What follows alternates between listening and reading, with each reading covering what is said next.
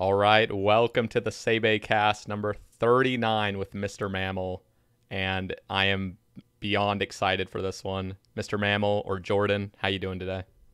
I am doing great. I am excited to be on the Sae Bae Cast. Congrats on doing over 30 of these. That's awesome. Thank you very much. Yeah, I know it's crazy. Like, there's only been a couple weeks that I haven't done a Sae Bae Cast, but for the most part, and this is a lot for me because I'm usually like a person that would procrastinate things like this or just Yeah, get really lazy about it and just stop. So this is definitely a project I've been working on that's like actually gone pretty well for. that's good. I mean, Yeah. it must mean you enjoy them, which is good. Oh, I love them so much. Seriously. Like I think getting Rigondeaux on and then getting Paul on. Those were like two streamers that were just so big, I know, in my eyes, like watching them years and years ago.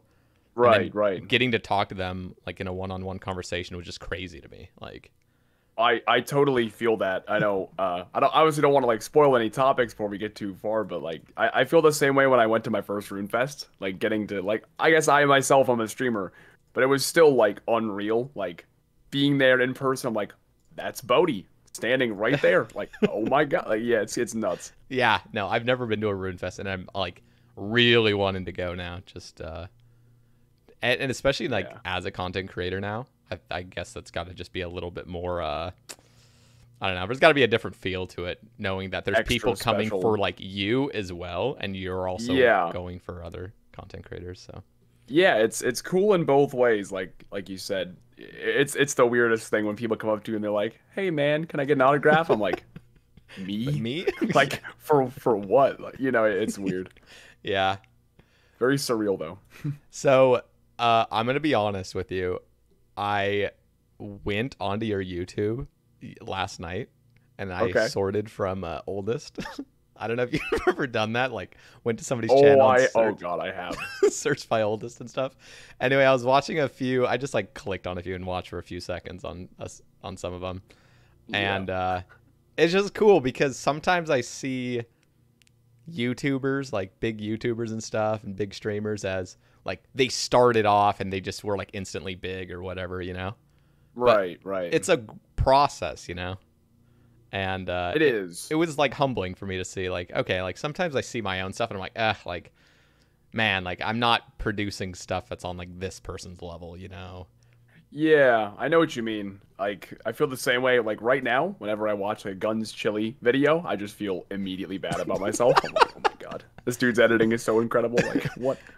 Yeah. But you know what I did see that was really cool was like I scrolled up from like your oldest videos up until the fire cape video. And that fire cape video, I kid you Okay. not, that thumbnail is nostalgic to me. The Yeah, thumbnail is. it's yeah, I had a very consistent like old style of thumbnail, which I mean, I think it's not nearly as effective because clearly it's not what people really do nowadays. But my thing was like big text at the top and the bottom and a cool picture in the middle. Like it's not bad. Yeah, It's no, it's not it's it does not the bad. job. Right. But that was like my thumbnails. Almost every video I made during that era was like that was my go-to right there. Yeah. No, and I mean, we don't even need to talk about thumbnails because my thumbnails are literally like a random screenshot of what I'm doing in the game, and I don't put any work into it. Although, recently I'm starting to get into thumbnail making because I realize how big of a deal that is in YouTube. It is. It's really, really important, and I guess it makes sense because it's the first thing that might catch somebody's eye. If let's say they're not, if they're not coming to your video from being subscribed to you, if they're coming from a recommended, that's gonna catch their eye on that sidebar. Yep. But I mean, it's crazy how sometimes like the simple ones work really well. Because I think about some of the biggest OSRS YouTubers. You think of like Torvesta and Framed. Their thumbnails are like a lot of like big Torvesta videos. It's like a screenshot of items in his inventory. Like it Yeah. depends on the video, but like sometimes the really simple stuff works super well. Yeah, it's got to be just something that's like just pops out and yeah, it really doesn't matter if it's simple or complex. Well, I mean, it can't be too complex, but like I think it's just that thing Right. that just pops out of you like, "Oh, like or if this is something that's been on my mind or something like. Yeah, I wonder based off of that thumbnail, what's gonna happen in this Yeah. video? Like, yeah, something like that. And I got to work on my clickbaiting skills a little bit more. You know, I mean, I personally have gotten a little worse with it. I used to be strictly so like my old videos were titled like Mr. Mammal 2007 progress episode number, and that was it. Yeah. Like I didn't even like vary from that. And then when I started my hardcore series, I started giving them actual names based off of what happens in the video. I would say the upside is, like you said, when you put actual stuff, you can like clickbait a little bit more. The downside is you have to think of stuff, which sucks. Sometimes it's so hard to think of a good title. It was so easy to just copy and paste Mr. Mammal progress video, you know? Yeah. No, I think of like I feel like my OCD kind of prevents me from that, but I need to just get out of myself and realize like, okay, this would actually help my channel grow, because sometimes like even my rambles, just like ramble 1, ramble 2, like just Right, that's it, and then right. I'll say something, but it's not grabby enough, you know. And then the Sae Bae Cast is just Sae Bae Cast, and then the person's name, which Yeah. it would work if it was you, and it would work if it was Foe, and it would work if, you know, any guy that already has like recognition. But if it's somebody that Sure. that people haven't really heard of, you need to, like, I listen to a lot of podcasts and I listen to a lot on YouTube, and one thing they do is they don't even say, you know, Sae Bae Cast, or like they won't even say the title of the podcast. They'll just say the guest and then 5 words that kind of summarize what they are talking about, and then the thumbnail says what the title of like the actual thing is, like the podcast. Yeah, that makes sense. Yeah, that makes a lot of sense. I guess it'd be like, let's say you were doing interviews of like, you know, if you were interviewing, I don't know, some like famous actor, right? Then the name would be enough to make people go, oh, I know that person. I want to see that. So yeah, I know what you mean. And that was, I kind of struggled with it for a long time as well, where I just kind of I felt like if I was going to do these, you know, these titles that were like, you won't believe what I got, you know, type stuff, or like you know, it's cliche, but like you see it. I was just like, wow, I feel like people are really going to judge me for this. Like they're going to be like, oh, Mammal change, you know, he's given into the clickbait. Yeah. Exactly. It's so, and it's one of those things where you have to just get out of your own head and be like, if somebody actually likes you, they're not going to care that you're trying to put a better title on your video if the content is the same. Exactly. That's the difference, is like, is the actual content now just this shallow clickbait content, or is it the same content with a little bit more grab in the title? Yeah. And if it's the same, then, you know, people will recognize that and just go, well, I like the video anyway, so I guess do what you got to do, you know. Yeah. Whereas if it is, here's a clickbait video, it's 10 minutes and 1 second just so I can get the ads. Like, I mean, you know, people can tell. People can tell. Okay, so as we all know, and everyone here now is definitely aware of, if you've ever fucking played this game or been on Reddit or anything, HD has come out. 117 has produced an absolute masterpiece. And I'm playing on it right now, as people can see, unless you're listening to this on like Spotify or something. But it looks amazing, and I want to hear your thoughts on it.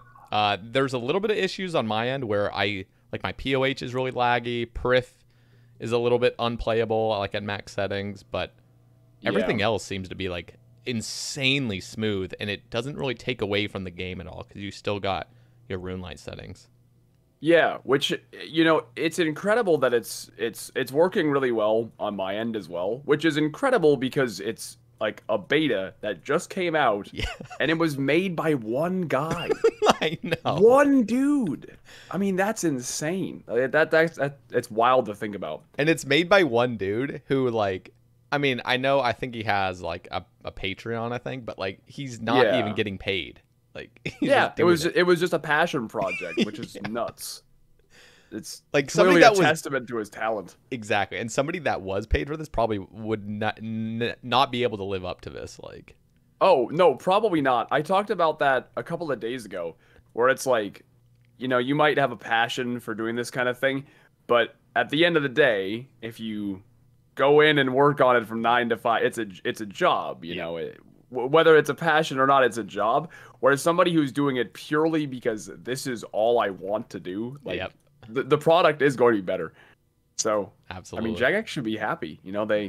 They have this huge, beautiful update that made the community really happy, and they, well, I guess presumably paid nothing for it. We know what happens behind the scenes, but like they didn't have to pay their employees to develop it. It's just here. I don't know what percentage of the player base uses RuneLite. I think it's well over half. Oh, yeah, it has to be. Well, yeah. I think so. Yeah. I'm just thinking of like mobile users who just like have no idea that this game's even on like PC. Yeah, they just. But yeah, no, it's got to be over half of like actual players. Yeah. I would think so too. But yeah, it looks so good. I spent a couple hours yesterday just running around the game, just like testing all the different places, and I think my favorite part of it is just the lighting. Like when you find like even little stuff like torches inside of a building. Yep. The way that they glow, it makes you, before they were just there because it makes sense. Yeah. Like thematically there should be a torch on this wall. But now it's like, oh, this is providing light. This is lighting up this dim castle. Like it's like a real game. It's it's nuts. And the craziest part is, okay, first of all, the shadows are unbelievable. Mm-hmm. I'm like they're actually shadowed. Like for some reason I had in my head just like everybody would have like a circle shadow below them, like. Yeah, but they're super but they're accurate. like the actual object's shadow, and it's like dynamic. So I'm looking at this rock, so I'm fishing karambwans. There's a rock with like mossy leaves, and the water's making the shadow like it's like wiggling in the water. It's so weird. It's like, it's super weird. What got me the most as far as shadows go was, well, really like heavily treed areas look cool. So like the Shazian area, that they redid it with all those like big trees. That looks sweet. But I did some TOB last night, and I put the camera like kind of behind me at Maiden, and I swung. I have a holy scythe, and when I swung it, the shadow on the ground behind me was just a perfect silhouette of like the holy scythe, and I was just like, oh my god, what? I'm like, how does he do this? Like it's mind blowing how good it actually is. So I did a Chambers of Xeric challenge mode in HD yesterday, and like, okay, first of all, everything was beautiful. Like Tecton was beautiful, Crabs was amazing, Ice Demon looked so crazy, but Shamans really got me. Shamans, it squirts the little green juice thing at you, and sometimes it goes out of the screen, so it shot at you, but you can't see it until it's about to land on you. But it had a shadow of it the entire way. It was so sick. It was like, oh, this is like actually game changing. Like you can actually see stuff a lot was like, it's crazy. And Skidler projectiles have shadows. Yes. And I just saw this because of Skidler, but like he was doing Ulm this morning, and like he's shooting his trident now, and you see the blue like glow of the trident. Like casting, like it goes like past Ulm's head, and you can kind of see it reflecting on him. I'm like, oh my god, like that's clean. It's, as RuneScape players, we've gotten accustomed to these, old school graphics. So we see this, and it's ridiculous. Yeah, it's insane, and it's not taking away anything, which is unbelievable. Because I always see HD as like, oh, this is like a novelty. It's just like, okay, like this is cool to flick on for a little bit, and then. Yeah, cool to look at, but this is usable. Yeah. Like, I could see myself continuing to use this indefinitely. You know? I will need to upgrade my processor, I think, if I want to use it completely indefinitely, just because of any little sort of frame drop just bothers me. So. Yeah. No, I know what you mean. When things drop below 50, it's like, oh no, I hate that. That looks awful. Like, yeah. I'm sure, compared to regular RuneLite, it probably is way more intensive on your PC. Like, I mean, surely it has to be. Yeah, I was looking at, like, I did my, whatever it's called, like the task manager thing. I was looking at the processes running, and I think it's like 5 times as high. on my GPU just Yep. using this. So I'm like, I don't know how it's gonna be because I haven't streamed with it yet. So I'm like, hopefully, because my computer's not great, but it does the Yeah. job with just normal RuneScape. Yeah. So we'll have to Yeah. see. So, and that, that maybe is one drawback. Well, that's, I guess the nice thing is that it is optional at the end of the day. Yeah. For people that might not have a great computer, unfortunately, maybe it might not be an option, which sucks. I'm sure they'll be sad they can't use it. But I guess that was one of my big things coming into all of this was I really like the idea of an HD update so long as it's toggleable. Yes. I don't think for old school RuneScape it's something that should be permanent. But if it's toggleable, if it's something you want to use, you like it, then you should use it, and that's cool. But if Jagex were ever to, because I think I'm assuming we would have got into this anyway, but the whole drama that occurred with this, my assumption was that they were like, okay, at some point, we are going to make our own HD plugin. So we don't want you to put this out, and then, that would take away from ours. So you would have to assume they came to some form of agreement that was like, okay, when our HD plugin is done someday, we're gonna make you remove yours, which is again, this is my assumption. Yeah. Which, again, as long as it's not like a full okay, this is the new graphics of the game, as long as it's a toggle, I think it's okay. But yeah, and I can kind of see where Jagex is coming from for trying to make everything like theirs. I think that's I get it. That's probably a smart thing. Maybe they're as a company they're saying hey, we gotta do this. But I'm just seeing it at a player level. Again, I'm pretty ignorant toward legitimate business decisions and stuff. But I'm just thinking, I'm like, you guys got to be just so grateful for this. You're not paying a dime, and you're getting the most beautiful updates. This game is amazing with RuneLite. RuneLite has caused so much player retention and stuff, and oh yeah, oh my god, you guys trying to stop that is so counterproductive, and just it almost is evil. It's why would you do this to your own game? Stop trying to control everything. Just there's lines that can be crossed, and I totally. So the one thing with clients is I know there's people in the player base that are really into speed running or something like that, and they don't want things to be tainted by really OP clients.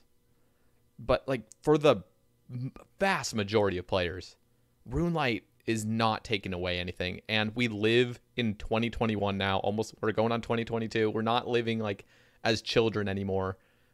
The game's going to evolve. We're going to get plugins that are arguably extremely OP, like Quest Helper and stuff. Yep. But it's just the game now. We just have to accept it. There's no stopping it, or else you're just gonna I don't know. You're gonna basically kill the game, kind of, in a way. Yeah, absolutely. Yeah, it is. It's a very different game now than it used to be. I talk about that a lot, but it's the graphics look similar. The combat system maybe is still similar. The biggest difference now between back in the day for real is the average mentality of the player. Back in the day, people hopped on RuneScape after they got home from elementary school, and they wanted to dick around with their Rune Scimitar in the Edgeville wilderness. Okay, that was fun. That's what they wanted to do. Yep. Now, Full myth the rule. average RuneScape player wants to progress. They're an adult. Yep. Okay, they go to work. They come home, they have a couple hours to play. They want to see tangible progress. And so, the mentality of the player, right, is different.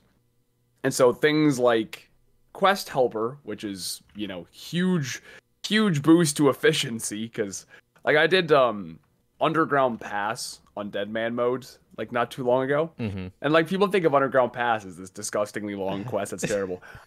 I put Quest. I swear to God, I did it in 20 minutes. It was just. It was nothing. So it's updates like that have serious value now because people, they're not here. They don't really play this game for. Not to say it's not fun, but it's fun in a different way. Yeah. It's fun because they want to progress. Yeah. And honestly, so this is a discussion I've had with many guests on the Sae Bae Cast. Is where do you draw the line with like OP plugins. And Yeah. people have said quest helpers extremely OP. People have even come to me because I'm a clue enthusiast. I love clues, and Yeah. you know, people are like, "Oh, what do you think about clue helpers and puzzle solvers and stuff like this? Like, do you think that's killing what clue scrolls were meant to be, you know, initially?" And Sure. it honestly gets to the point where it's like it isn't taking away anything. In fact, like if we didn't have these puzzle solvers and other things, I would just have to pull up a third party thing. Like, Yeah, that's the thing. yeah. Like, do you honestly think if RuneLight didn't have the solver, you would be pulling out the sextant and the chart yourself? No, you just look it up on YouTube. Yeah. I mean, it's the same thing. It just gets to the point faster, really. Yeah, I know. And that's just something that's just there is no perfect solution for this, and I think this is honestly the best we got. It's I don't know. And it's RuneLight, and oh my god, like so you played on OS Buddy, I'm assuming for I did years. for a very long time. Yep. Yep, I did too. Even switching to RuneLight, I was like, nah, OS Buddy's like the Same. goat, you know? Like that's It took me a while. Yeah. People were like, "Oh, you gotta switch, you gotta switch." I'm like, "Why? It's the same thing, you know." And part of the reason I switched so slow was okay. OS Buddy's still a thing, right? Technically, it still exists. I think. I honestly don't know. I don't hear of think so anybody. too. Yeah. There's got to be some dedicated people, but Yeah. the owner of OS Buddy used to come on my stream sometimes and talk to me, and he was a really cool guy, and he gave me like 7 years of free OS Buddy. So I was like, okay, you know, Pro is free, you know, the guy's cool, I'll just keep using it. So like when I switched, it was like, oh, I feel like I'm doing a disservice to my dude, Yeah. which at the end of the day, I'm sure he gets it, but Yeah. like I said, if OS Buddy does still exist, I'm sure it's fine. Yeah, I'm sure it has like the stuff you need at a minimum, but it's just like RuneLight has, especially with this HD thing. Oh my gosh! yeah. Now I don't even know. There's no way. Yeah. No, see, I remember when like OS Buddy had their version of like GPU or something like that. Yeah. It was just like it was cool, but it was just like it was almost like unplayable in a way. Yeah. It made it look like the characters are made of clay. It was and there's a it was little bit of odd. that in some areas when it's super bright. There is. Yeah.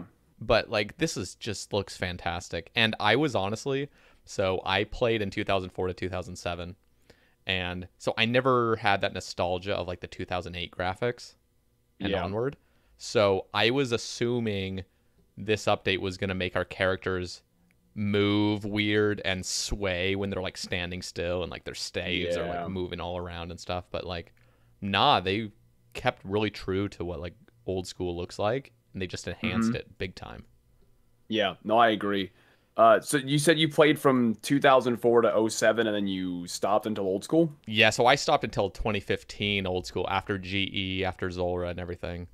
Oh, wow. Okay. Yeah. So I never got that like true experience of like the beginning of old school, the reset, you know. Yeah, I feel that. I remember when you brought up earlier the whole like watching your old videos thing. Yeah.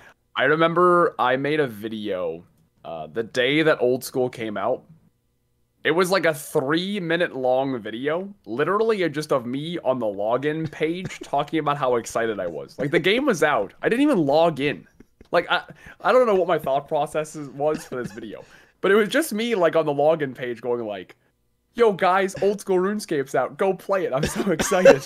And like that was the video. I was like, "Why? No, but why like, did I think this was good?" And the funniest part is like it probably actually was a good idea, because if you're really into something, like, okay, so one thing I was really into when I was a kid was like Apple products. When I just like the new like iPod touches, like whenever they would like announce those. And so even people that were just regurgitating the same information and stuff, I would just devour it because I just loved watching little videos on people getting hyped about it. Yep, just any info about it you could. Yeah, and it didn't even have to be info. Just like some guy just mentions it, and I'm like, oh, let's go. Yeah. It was basically That's just like those videos were like the sections where you just comment stuff and like you're all excited about it. It's not really about the video's content, but it is funny. Yeah, though. I feel that. Yeah, I do recall when old school first came out and I was ecstatic. I mean, this is like early 2013, so I was like 14 years old, I think, or like something like that. That's so crazy. Yeah, you're so I got young. started, I thought you were my age for the longest time. I swear. How old are you? I'm 26. Okay, I'm 24, so I'm not that much younger, just a tish. But Yeah. Wait. That you were how did I do old? my math wrong? Wait. Yeah. Wait. Hold on. Did you say you were 14? No, I would have been 15, I think. Yeah. So you were I born would have in had to 97. So Okay, so you were like just. Oh, so you were turning 16 that year. yeah, later that year, dude. yeah. It feels so weird. Like years are okay. I can't Yeah, believe I know. how long ago 2013 is. Like, I know it's so it's like you said at the start. You know, it's almost 2022 already. Like, yeah, it's disgusting. Time just goes faster and faster. yeah. I want to hear more about the release. Okay, yeah. So I remember when it first came out, being super duper excited, right? Because you know, at the time, I played RuneScape 3. I even continued to play it after Old School came out, and you know, maybe this is something we could talk about later too. But I want to go on the record and say I think RuneScape 3 is a really fun game, and people didn't give it a fair shot sometimes when they maybe should have, because I think the PVM is fun. But I continued to play it for a while, and then when Old School came out, I got super excited for that, and I remember just. It was the biggest wave of nostalgia, right? Because you can never perfectly recreate it, unfortunately. It'll never feel quite the same as it did the first time.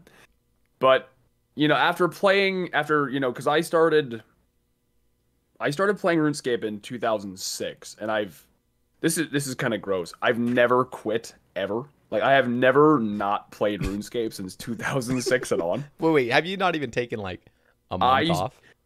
I would say the longest break I have taken is like a week or two because I was not home. That's insane. So like a camping trip or something?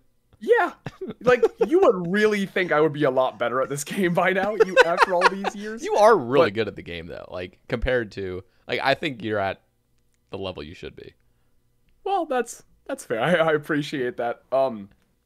So I you know, after playing, you know, RuneScape 3 for a good bit and just seeing everything change over the years, it was really, really cool to go back to you know, you log in and you hear the Lumbridge music and you will kill some goblins. It was awesome. Yeah. And then I felt like, I remember one of my earliest progress videos, there was a guy who, he died in Ardoon. Now, of course, this was when, you know, you had the old school death mechanics. Oh, yeah. So this dude, apparently he completed Imp Catcher, and he died in Ardoon, and he lost his Amulet of Accuracy. And I picked it up, and you would have thought I just PK'd like an Elysian. Like, I just, the peak excitement to pick up this Amulet of Accuracy. And that, I would say, was probably my favorite thing about the original release, was just, I was just giddy. Yeah. Just beside myself. Just the whole thing just made you so overjoyed, you know? Yep. So, did you play Iron Man on release? I actually didn't. I was a little bit slow. I feel like I just am in general. I'm really, really slow about catching on to trends. Yeah. I did do the HD thing, of course, yesterday right away, but typically, when something new comes out, I have a very, very hard time, unless it's like PVM content, because obviously that's what I enjoy. Yeah. But, you know, I have a hard time. It's hard so moving let's say, on. Yeah. It is. I'm a bit clingy to my old accounts and stuff. I think maybe I get a little too attached to them. So I started Iron Mammal, which is, you know, like my good account, my best account. That was in the summer of 2015, which I don't really remember when Old School actually came out. Or sorry, when Iron Man. So Iron Man I think came out October 2014. Okay, so yeah, so I was, you know, just I was a year late, about a almost. year late to the party.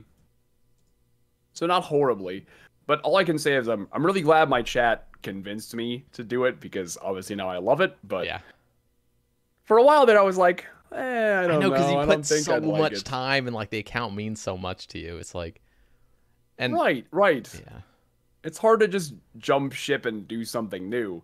But I guess I've kind of, like when I played my hardcore for a while there, see that was really fun too. So over the years, I've kind of taught myself like try new stuff. It usually ends up being fun yeah, whenever I do it.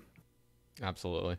Yeah, I feel similarly, where like I don't try. Some of the times, things will give me anxiety, like a new update. For Oh yeah. like Oh Theater of same. Blood, I avoided for at least 6 months. I was like, nope, nope, that's like too hard. I don't want to be wasting money through like dying all the time, and it really intimidating. Yeah. No, I feel that. I did do TOB on release.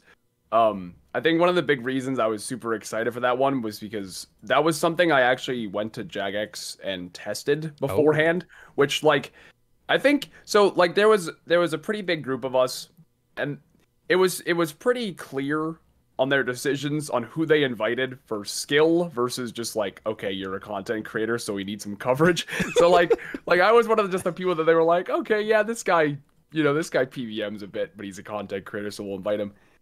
And that was really cool to get to see the pre-release TOB. I made a video. They let us record, and I made a video showcasing all the differences, and it was ridiculous. Uh, when we tested it, there was no Zarbus that hadn't even been added yet. oh wow. Um, this one was crazy.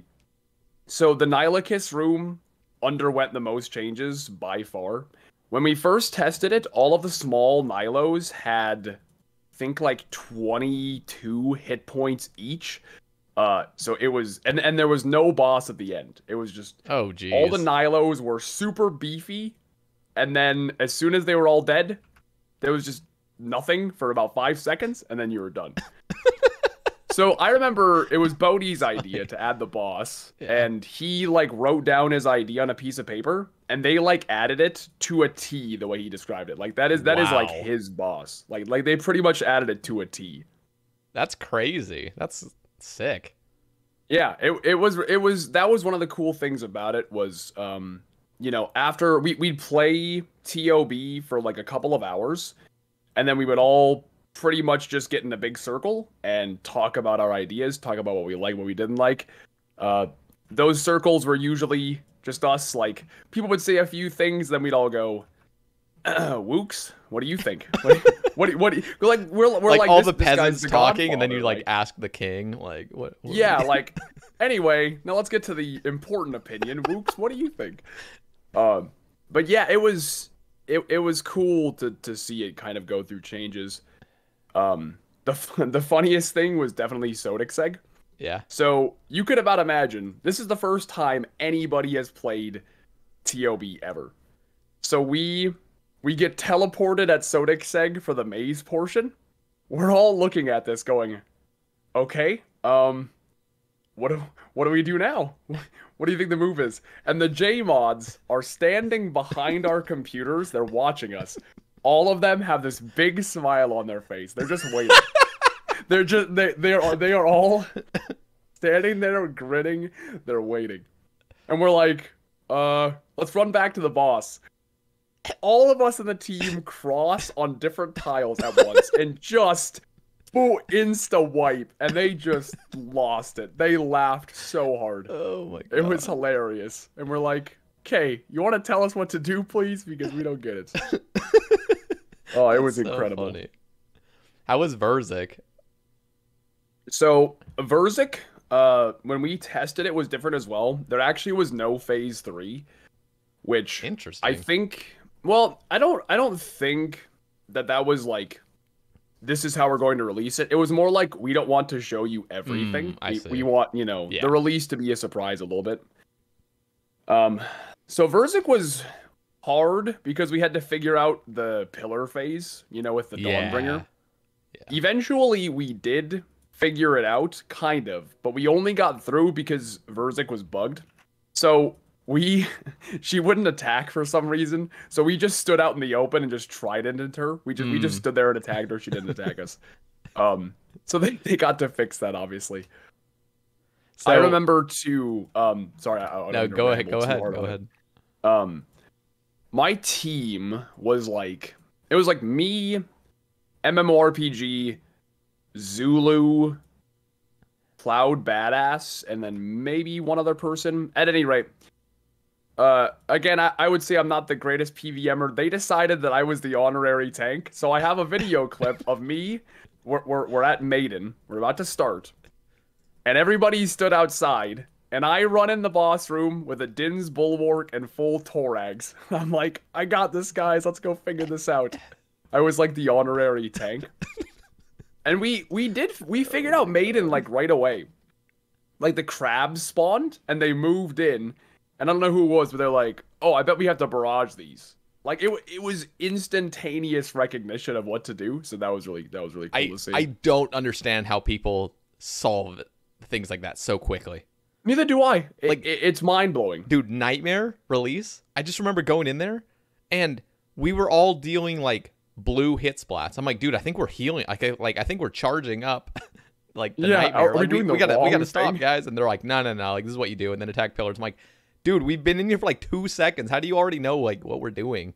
I always feel like there's like a trick that's being like played on us, like like on release. It's like, oh no, we shouldn't be doing this. I'm really skeptical about like things like that. So Right, always be suspicious that Yeah. like it's not as obvious as it seems. Yeah. yeah, but no, people just figure out things instantaneously. I swear. Yeah, they do, and they figure out these metas too, like that. In regards to figuring things out, I don't know. Have you done like the 5-0 method at Zami? With, Yeah, like, Tebow and stuff. Yeah, Tebow. Yep. How do you figure that out? How do you figure out what tiles? Dude. Specific. It's like what? Okay, It makes first no of sense. all, GE Challenge is the guy that like really worked on that, and he is just a 5-head to the extreme. Like, Oh, he's gotta be. he is extremely smart, and he know like the thing is like not only with the game, but he's just a smart person in general, and he Yeah. knows a lot about computers and stuff and how like coding would work and other things. But I'm sure that helps. the crazy thing is like he will map out like a room, like a grid. So like Sarah, like all the God Wars dungeon bosses, he knows like how to like kite them and stuff besides Armadillo. Yeah. And, like the perfect he'll route out, like he'll just look at the grid and be like, okay, like the monsters will move this way if I move this way and stuff, and he'll just do it. And it reminds me of Exact scouting the Inferno on like his super low level accounts. Like there's Yeah. like this application that literally tells you exactly like which tiles to go on to like avoid certain things and like what to pray. It's insane. And somebody came up with that. I'm like, who? Like, you gotta be just so smart to do this. So Like, so smart just to have the level of like comprehension of like how know. this like it's just it blows my mind. Dude. Yeah, it's crazy. I remember at Zook when like Exact was trying to test that thing where he's trying to stack like 4 majors at Zook. Yeah, yep. And the dude is moving like really far away from the shield on the corners. I'm like, how much testing did this take to realize what the safe spots were? Like yeah, and then who's that's the one crazy thing. sacrificing runs to do this? Like oh my god. Yeah, it's not like you can just hop in and test that. Like you have to go through the entire thing and then like die and be like, okay, well, we'll write that down. Like Yeah. what? You gotta have some Oh mental my fortitude to do that. Like, jeez. Bodhi put a comment on Exact's like 40 combat Inferno Yeah. back when he did that, and he was just saying like this is like one of the greatest gamer feats of all time, and it'll like never be recognized as such because it's just like so niche, you know. Yeah. But Yeah, that's it's true, still though. to this It's day that crazy. 40 combat Inferno blows my mind. Yeah. There are people that are just insanely good at this game. It's unreal. The other Or- crazy thing about that is like just it's not like you just make an account and go to the Inferno. It's like you have to get a super low level fire cape first just to unlock Right, the which is Inferno. hard too. Yeah. And then he goes into the Inferno and just like, all right, don't fuck up or else you got to redo everything. Yeah, this entire account. Yeah. The stakes are very, very high, which on top of it being challenging, you have to add that. Yeah. Unbelievable. You know, speaking of, I know you brought up, I know this is your I don't mean to ask you questions because I know this is your. This is a this Sae your Bae Cast, man. podcast. It goes wherever, whenever, or I guess the whenever part's irrelevant, but yeah. Well, I know you've obviously killed lots of Nightmare. I was curious in your opinion of Fosanis because I love it. Fasani's is night and day versus normal solo Nightmare. Oh Like- yeah, so different. I don't know how much normal solo Nightmare you did, if you even did Not it a at all. ton, but like enough to know that it sucked. Oh, Like, it wasn't fun. It was horrible. It was just okay. I also I don't know if you've done any of the combat achievements, but like, Yeah, I've done almost master. I have a few left for master, but okay, so you've done like you had to go back to a solo Nightmare and do the like sub 16 Yeah. or something, or maybe that was Yep. Grandmaster. I can't remember, but no, I had. Well, I don't know about sub 16, but yeah, I had. To yeah, do there was some one like timed sub ones. 19, and then there's a sub 16, I think.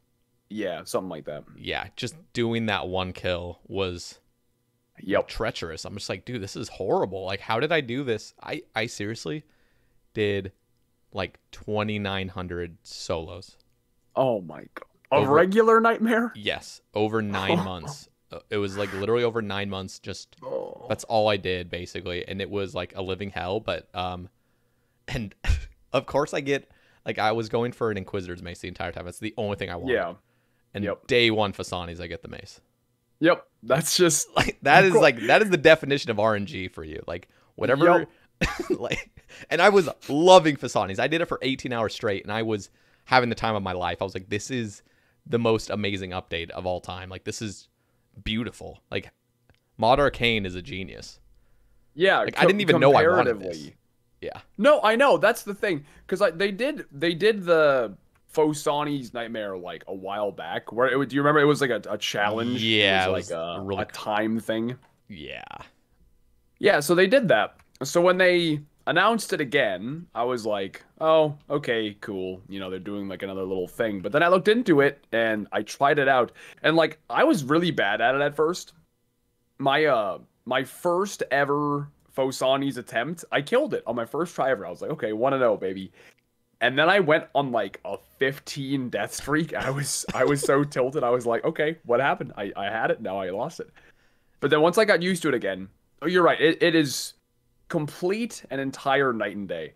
And Yeah. once you get used to it, like when I had to go back for the combat diaries, it was like, this is awful. How did see? And I didn't do that many regular Nightmare solos, so like I feel for like you and Lake and Yeah, like Lake, we can relate very closely. But I'm just like, I know exactly what Lake went through. It is not it is not optimal to go through that. no. And you know what I remember about, because I knew you were grinding out the Inquisitor's mace. When that obsidian mace thing happened, Oh, did you think it was gonna get nerfed, or were you like, Okay. oh no? You know what's insane about that? So sometimes I'm really quick to like judge things and just like, okay, like this is my thoughts. This is the same thing with HD. I need to like take a step back before I start, presenting my whole view on HD and stuff. Or Yeah. like, there's already people asking me like, are you going to permanently play on this? It's like, I don't want to make any final decisions because I gotta test Right. things. But Yeah. with the obsidian mace and like full obsidian, it was better. It was like I think it was better DPS than a mace, but it was like better DPS than a mace without full Inquisitors. Like I think full Inquisitors with the mace was actually just like Made it slightly better. But the fact that you could just get obsidian basically for like a GP cost, like really quickly. Yeah, for nothing. Yeah. The crazy thing is the whole reason I ever wanted a mace was to go to Sarachnis for it. Mhm. Wearing that full gear, you just got dicked on by the mage spiders. Oh yeah. Like, it was- I can't even imagine. It was horrible, and before they even like nerfed it back to like what it was, like I was already decided like, no, I got to go get a mace because I cannot do this. in full obsidian. Yeah, like I can't do this in full obsidian because this is just like actually painful. Yeah. And like the only way that around that, because I remember when Sarachnis came out, I was kind of doing some sweaty kills where you pray mage and then you flick to range or melee on the boss as needed. Yeah. It sucks. Like it's Yeah. an easy enough boss that you don't like why put all Exactly. that extra And work. I was you know? doing like an Armatop switch, Yeah. and I was right. like, this is this is not the Saragnas I know and love, and this is gonna be horrible if I have to do this for like thousands of hours. But Yeah, because you have what, like 20,000 something kills, right? yeah, yeah, we got a lot more to get. Like I mean, that's a lot to be trying hard, you know. I mean, know, I know. The crazy thing is after they reverted that whole change, I was like, honestly, that was really well balanced. And people will disagree with me or whatever, but that was actually it was actually a really good change to that, because it actually made it useful at some places, but it wasn't best. And you lost a lot of defense. Yeah, you lost a lot of defense. You also had to have the entire thing equipped.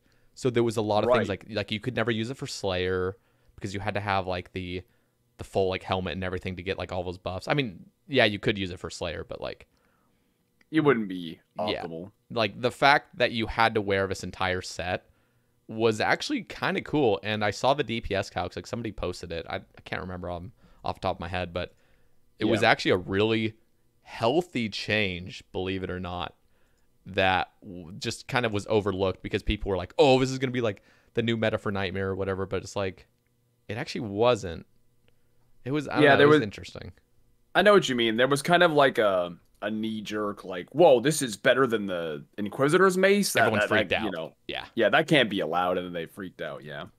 It honestly, it was a pretty balanced update, believe it or not. So it was, interesting. Yeah, I know. I didn't even get to try it because I think it got fixed pretty quickly. I think. It did within the day, like within a few hours, I think. Yeah, it was one of those things where I think I had gone to bed super late the night before, and then I woke up at like 11 o'clock, and I was like, I looked at Twitter, and I'm like, juicy, what did I miss? Holy cow. I remember freaking out about it. I slept, I don't know if you were awake during the Tebow Bush thing. I was not. Yeah, that was also asleep. funny to read about. You just wake up, and you're like, oh, drama. You're what? Like, I was like, what the hell happened? I know. I just remember there was this poor soul that like they did the rollback and he like got like a armadillo crossbow or something during that time and he had to like and you lost it. Yeah.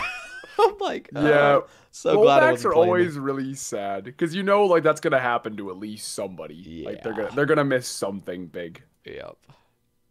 You know, speaking of rollbacks, I know I don't know. I suppose you probably wouldn't have been playing. I forget when this happened exactly. But at some point, I remember hearing about this pre-EOC, you know, so this was probably like maybe 08, 09, something like that. They reworked the way that the Ring of Wealth worked. So I don't even know how the Ring of Wealth works right now in RuneScape 3, but they reworked it so that it, you know, didn't work the way that it does in old school. Yeah. And it broke Corp. What happened is if you were wearing a Ring of Wealth, you would, I shit you not, get a sigil every single kill, no matter what. Every single kill. How long did that go for? Like 2 or 3 hours, and they didn't roll it back. They actually did not roll it back, which was astonishing. Apparently, it must not have messed up the economy too bad. Well, it's hard to say because, who knows now? How did those things even get into the game? Like, are there just J mods like trolling? Like, oh, this would be cool, but like I'll revert it before it goes live into the game, and you just forget about it. Like, I mean, maybe it's either that or you know, I mean, I'm not a programmer or whatever, but it's just you would have to assume it's just something really specific in the code goes wrong. Yeah. And it makes see, but that's like so. I know what you mean. It almost sounds like it has to be intentional because how could you accidentally make something always drop? But yeah. Then again, I'm not a programmer. Yeah, so exactly. I have no I'm idea, just I guess. ignorant to the whole thing. Just assuming. Yeah, same.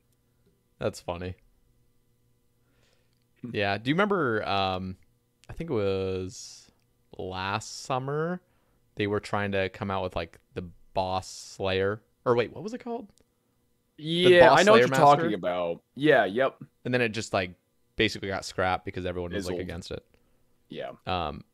They were trying to come out with like a new Ring of Wealth update, kind of like a brand new Ring of Wealth that would give you better loot. And I just remember thinking like, dude, people are going to be making absolute bank just barraging random stuff in the catacombs all day, every day. Just wear this ring, just get as many kills as you can per hour, just making bank. Yeah, It is a cool I remember idea. that. Like, It was a cool idea if they would have got it right, because I think it came out for a while, and like somebody was it like 1,000 Sarah brews or like oh, there was some 2,500 noted 4-dose Sarah brews for yeah Konar release. like whoa, you know there Dude, like there's no shot somebody put that in and was like, yeah, this is fine. they're like There's no they're way. like they're like this is fine because it's rare. It's like, dude, Ex- do you understand you, how broken people this are is? going to get it like Dude, it reminds me of like just like the hundred noted like dragon plate legs, just things that are like you really just want to fuck the economy up. Like you yeah. like, dude, Like the thought process had to have been, oh, this is really rare. You know, one person will get it maybe like a month. But the thing is, when things come out on release, everybody does it. Yep. So of course things are going to come into the game because there's so many people doing it, and then you're gonna get this huge backlash. So and the brews where it's just like, dude, these are like finished products, like, and I'm thinking, okay, so correct me if I'm wrong, audience, but I'm pretty sure it was 2,500. I'm just thinking, dude, even 25 noted brews is like, damn, that's a respectable That's- drop. Like, holy, yeah, like that's still 25 nice to already get. finished, and then you think 250 is like, Jesus, like that's Holy 10 shit. times more than that, and then 10 times more on top of that. Like, bruh, you just do like one lucky Konar Slayer. You don't need to run birdhouses for a fucking month. Like, Yeah, like you're set for a very long time now. like, what is this, dude? You're truly Yeah. just trying to break the game. Yeah, Yeah. definitely a questionable decision, but I mean, it's not a bad idea, like to, maybe buff the rare drop table a little bit. But And it's cool to have really rare, expensive drops. Like, I think that is cool. Like, something I'm not a huge fan of, but I understand a lot of people like consistency, is like Konar keys when you go and unlock them. Every single Yeah. thing is like the same. It's like 100K. it's or whatever. roughly the same value, yeah. And it would be a lot more exciting if it was just like kind of crap, and then you just get this big thing, you know? This big one-off. Yeah, I get it too. People like the consistency because you don't want to go open them and be like, wow, I just got 5K. Yeah. But I know, I agree. I think that probably is some of the best feelings in this game is like, I love doing God Wars bosses, especially on Iron Man, because I mean the loot isn't like god awful, but it's not great Yeah. until you get like the rare drop. And that to me, I guess, is what I enjoy Absolutely. about PVMing in this game is that ecstatic feeling of the big one-off drop, you know. It's super cool. Yeah, I think Fasani's, like, obviously, like, Fasani's is 20% better. It's like even more than 20% faster, honestly, because of like the teleport and the fact that they were comparing like most people, like most normal accounts, if they did a solo nightmare, which is the most efficient for drops, it would probably take them 23 minutes. I was rocking like scythe and full inquisitors and harm, and I was still getting, 15 to 17 minute kills. And then when I'm getting now 7 to 8 minute kills, like that's like huge. Yeah, that's insane. Yeah. The time difference. Yeah. So, but like initial, because like I know people were like, it was always people that hadn't done Nightmare. They'd be saying Nightmare's perfect, don't touch it. Like it drops shit, and then you get like these rare rewards. I'm like, dude, I don't think you understand how rare this stuff is. Like it is, right? Like, yeah, like I don't think there's anything inherently wrong with a God Wars-esque drop table. I think the problem with regular Nightmare was that the regular drops were terrible, and after you spend 20 minutes, and it's not like like soloing Corp the way I do, the slow way, it's like a 12-minute kill, something like that, but it's super easy. It's literally, specking, tellying, and then you sit there and wait for it to die. Like, Nightmare actually requires effort and input, and you do that for 20 minutes, and then there's bass on the floor, and you're like, fuck this. Like, and it would be totally acceptable if the mace was like, I don't know, 150-hour grind, and then you're getting like really shitty loot. But no, it was a 400-hour grind with like really massive one, decent gear. And like if you wanted, I remember people were like, oh, I want to go for a harm. It's like, do you understand? Like, if you go rate, if you just get lucky and just go the rate, that's 600 hours of like efficient Nightmare, not including the time running to the boss. Like, which is 600 gross.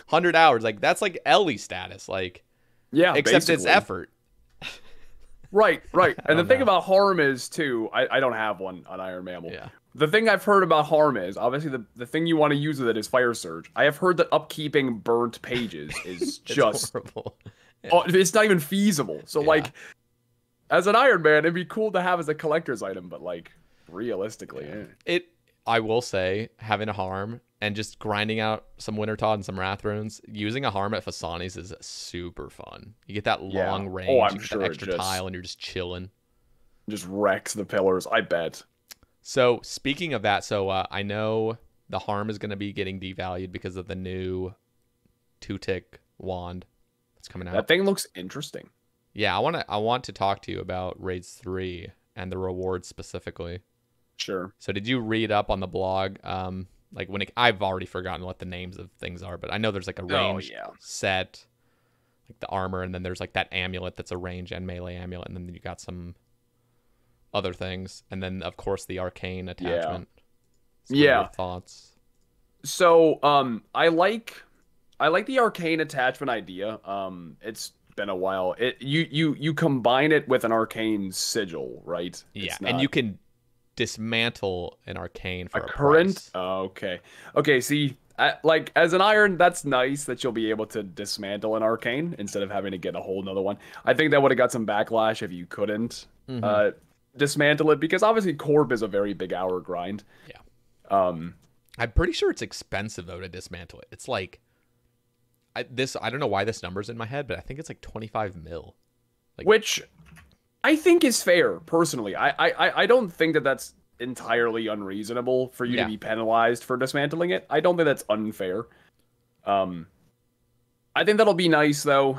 I know a while back, was it the Siren's Charm they wanted to give to Nightmare? And that was going to be a Mage's Book attachment, and I didn't like that.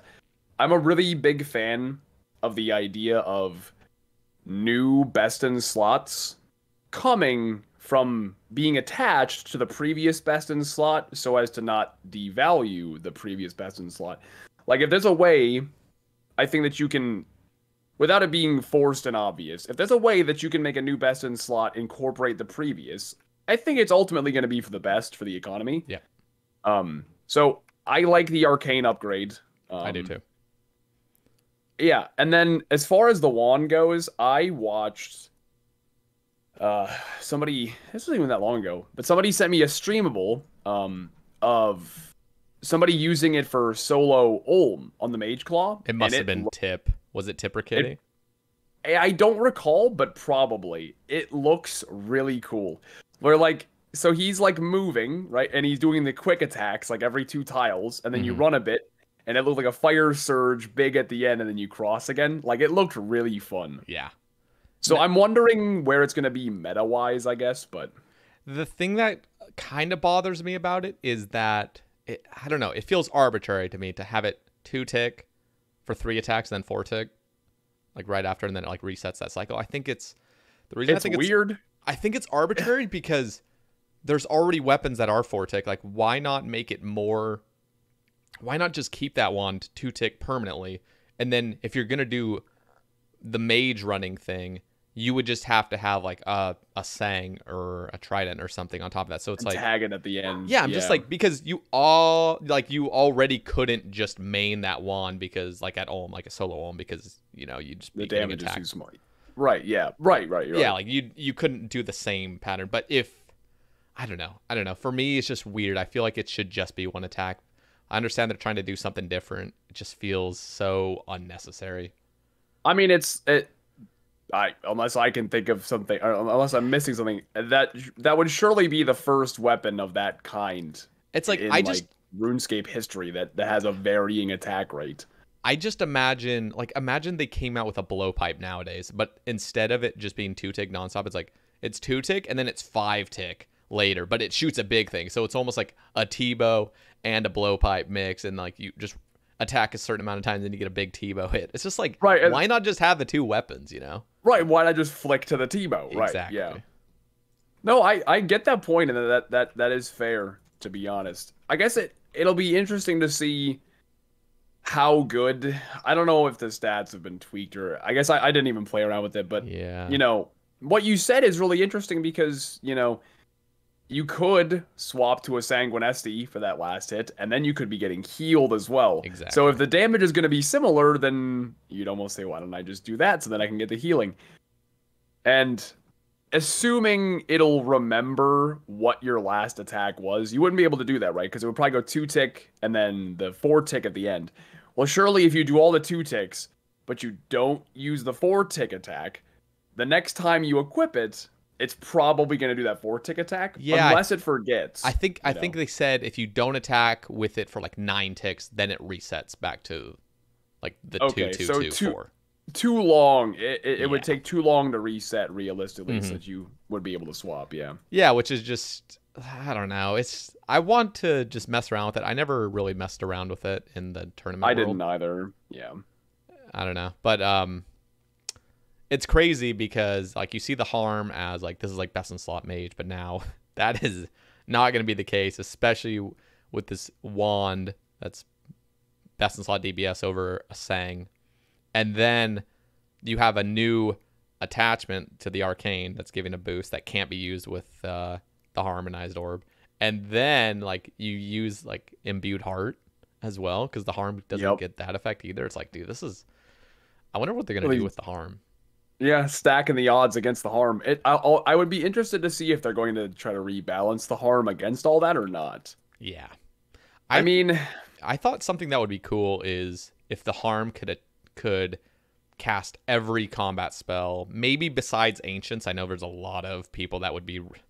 I know that would kind of break the game if ancients were faster attacking, like 5 to 4 tick. But if it was like every other spell besides that spell book that was combat, I think it would actually be the harm would get a lot more use. I think of those demon spells from like demon bane or whatever it is. Yeah, like if you could have a harm that would like I know those spells are already irrelevant, but could get a little bit more use. Yeah, they could be made more relevant because I remember there was a combat achievement task. You had to kill Zami with the demon bane spell. Yep. And like you can do the 5-0 method with it. You had to manually cast it to do it quickly enough. But if you could 4-tick it with the harm, you could be lazy and not manually cast it. And then I mean it's that is something that would just bring a niche to things, and I think that is where the harm should be taken. I hate it that the harm is only good for Fire Surge. It's like you have to be on this spellbook. You have to every time you brew, you have to reset like your auto cast. Like, oh my god, this is so cringe. Like just right, because it's a really powerful staff, and it'd be cool if it was more useful in more places. So I feel like they probably will rebalance it a bit. If they don't, I will say initially, especially when Nightmare came out, I thought it was really weird how many drops they gave it. That boss has so many drops. It's ridiculous. So like to me, I was like, I feel like they maybe could have like split these drops up and we could have gotten like another boss later on down the line or something. Because you got the 4 Inquisitor pieces, three orbs and the staff. Yeah. Like that's a lot of uniques for one boss. So it would be a shame to have the harm devalued because it's so rare. Yeah. It's extremely rare, and that's actually a good point. It would have been cool if Nightmare was just Inquisitors, almost, and it was like actually I agree. obtainable. So like they would increase the drop rates to make it a little bit less. Yeah, a little more horrible. realistic to grind out. Yeah. That would have actually been really cool. Just like this is something you're not going to be grinding super, super long term because I still haven't completed Nightmare. I still am missing an Eldritch. Yeah, which is insane for how many kills you've done. Yeah, I probably spent like 1,200 hours there. Yeah, and you're still not done. So that's what I'm saying. Like they just gave it so many items, which I think was because, I mean, I forget, it's been a while, but like there wasn't any big bosses before Nightmare for quite a while. Yeah. I think. And so that was probably what they were like, well, haven't put a boss out in a while, so here's a whole bunch of drops from our new boss. And then I recall, like I remember Nightmare being popular for like a bit there because everything was super expensive. And then I feel like, at least in my chat, there was like a shift of people going like, this boss is really boring and not very fun. And I don't like it anymore.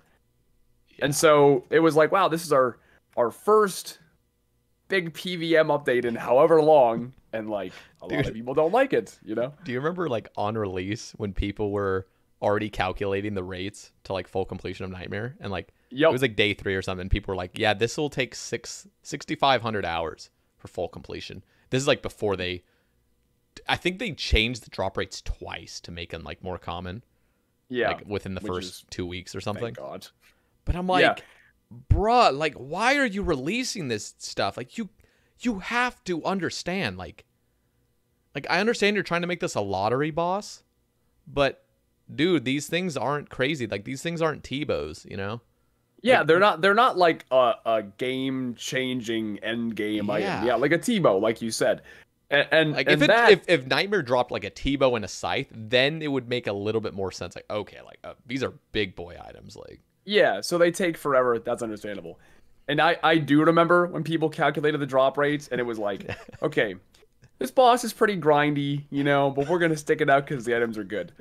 And then you saw those drop rates, and I think for so many people, their motivation just got destroyed. They were like, okay, I don't even like this thing in the first place.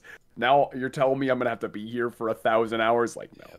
And if they would have just made the massing, like if they would have made massing Nightmare actually a viable method, that would have been fun. I remember like on release, people were just massing it, and then you realize I did like how bad that mans, is. Dude, if you were in an 80 man, I kid you not, if you were in an 80 man, just grinding out 80 man nightmares, it would take you like, I think it was 72,000 80 mans to finally get a mace in your name on rate. What? 70? You would have to do that 72,000 times to get a mace. That's hilarious. And to get an orb, it was like 100,000. Like, you'd have to do, and if you went like 8 times the rate, 800,000. like that's dude, disgusting. you are not thinking this through. Yeah. And you know, I talked about this before a bit in regards to like the average mentality of the RuneScape player now, but I think that is maybe why bosses, or you know, boss drop tables like Zulrah's are so popular, because let's say, you know, I go to school, I have a full-time job, I come home, I play RuneScape for 2 hours a day. You could come home and you could kill Nightmare for, you know, at your 2 hours a day rate for an entire calendar year and not get shit. That would be depressing. You'd hate it. So people like the consistency.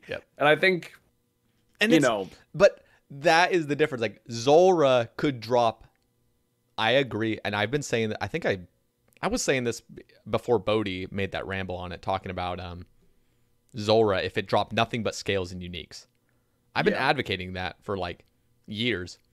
But that's the cool thing about Zulrah is Zulrah doesn't take 600 hours to get a blowpipe.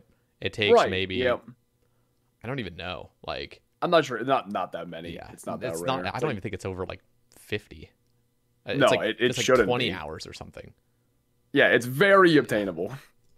Yeah, so I'm just thinking like, okay, I can totally understand not getting anything until you get a unique, but you can't make stuff hundreds and hundreds of hours like that. Yeah, it's just unrealistic for most people, you know. So what do you think the drop rates will be for Raids 3? Do you think they're going to go insane, or do you think they're going to have something more obtainable like TOB? They did that, but besides how weird it is with like boosting, how you can just basically boost like a level 50 account and they can get like really good rates on items, they nailed it with how commonly you get purples, I think. Yeah, TOB is really fun because well, of course you can go really dry, but like the probability you go super dry at TOB is low because, like you said, it's the drop rate is very good. Yeah, you just see things. It stays fun because of that. So I personally think, you know, it's all going to come down to how quick they are. You know, it depends how Raids 3 is going to actually pan out, the activity itself, how long it's going to take, and how easy, how farmable it is. I do think they're probably going to go with like a TOB-esque system where I mean, again, it's hard to predict like the whole like maybe multiple purples per run type thing, because maybe they will do that. Maybe they'll make it so like if you have a perfect run, multiple people could get drops, maybe. And that kind of stuff is going to depend on what the drop rate is too. Yeah. So it's kind of a cyclical argument here because you just don't know how hard it's going to be and stuff. But I Yeah, I'm a very big fan of TOB. Like the loot system of TOB as a whole is probably one of my favorite things in this game. So I hope it's similar. I do. I think it's good. Okay, I want to ask you what this is kind of a strange question, but there is a difference between seeing an item on the ground and seeing an item in a chamber's chest or a Peter Blood chest. What do you prefer? So I think I would say that I probably prefer the TOB or the raids thing. Now you are right. It is very different. There, like when you kill a monster and pop, it's there. Yeah. It is just the immediate sudden rush of the dopamine. You know, it's just like, oh my god, there it is on the floor. And the lights now. Yeah. Oh, I love the loot beams. Loot beams are so cool. Me too. So yeah, they're very different. I personally, as a content creator, I guess you can, raids and TOB, you can kind of milk the hype a little bit. Yeah. I mean, if you're really, innovative like Alfie, you can also milk Nightmare. I remember he started the whole like turn around really, really slowly. Yep. Yeah. I'm like, you're a genius, man. Like, just look at the drop. You can always milk if you're creative, I guess. Yeah. I like the double. It's the double dopamine. It's the, oh my gosh, I got a purple. That's exciting. Yep. And then, okay, now we get to be excited again because I'm going to see what it actually is. Yeah. Yeah. So overall, I would say I like the raids, the TOB system because it's kind of like double exciting, or it's exciting. It's at least initially exciting, and then maybe it's disappointing. Yeah. That's okay. Whereas opposed to like it's just there. But there is something very, it's nostalgic just to like boom, abyssal whip on the floor. They're both amazing, and of course I think you brought up a good point. Like you kind of get that double excitement, but on top of that, raids and TOB have the big ticket items, which makes it even more exciting. If it was just getting, a Zamorakian Hosta or something, or Bandos Tacitus, it wouldn't be as crazy, but sure. I really still like the ground thing. It's just something nostalgic about seeing. Oh, yeah. Like, even like a piece, I remember getting my first Halberg at Nightmare and being like, oh my god, like that just looks so clean. Good on the floor. Yep. Like, imagine seeing a T-bow just on the lay floor. There like for you, like oh my god, and everyone can see it but only you can pick it up. Like imagine that. Yeah, I think the raids and TOB thing too is another upside to it is, well, of course they kind of have to announce who gets the loot because otherwise you get a drop and just be like, nope, didn't get anything. Didn't get anything. I'm just gonna dip now though. Peace out. But it's really cool. I know a lot of times if I do CMs with my friends, if we're all in Discord, we'll all collectively like hide our chat boxes, and then we'll like say in voice like, "Oh, did you guys get a purple?" So it's fun to it adds to that excitement, I guess, in a group of friends, like saying, "Oh, I have a purple chest." Or TOB, it's just like right there, if somebody else got a drop. But overall, I do agree though. Items on the ground are they've got special pros and cons to both. Yeah, they're enjoyable either way. So, I want to ask, we're also going to cover some Twitter topics soon. Okay. But before that, what are your thoughts on combat achievements? They've come out now just almost 2 months ago. What are your overall thoughts on it? I overall really like them. I think that there are some things that maybe could have been done away with. I know a lot of people, especially mains, like non-Iron Men, really didn't like the kill count things because they had no reason to get kill count otherwise. But like a lot of Iron Men is like, oh, I've already done those. Yeah.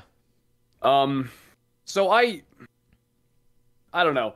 I can understand why they put the kill counts in there because it's like a baseline challenge. It's like okay, you put the time in, you killed X amount of, but at the same time, it's not an achievement per se to kill a boss X amount of times because it's not inherently challenging. It's not a challenge. You just have to do it. So, personally, it's hard for me to have, I guess, that opinion because as an Iron Man, there was basically nothing I didn't already have the kill count in, so it didn't really affect me. But I can understand where they're coming from. Yeah. And I have some friends and viewers that are like high-end PVMers, and I know a lot of them were like, they didn't like some of like the random stuff, you know, like the whole like the Like Darox Temperos? Hydra. Oh, I'm thinking of Temperos. Like I had to do 50 KC, I had done 0. Oh, Like this is horrible. okay, yeah.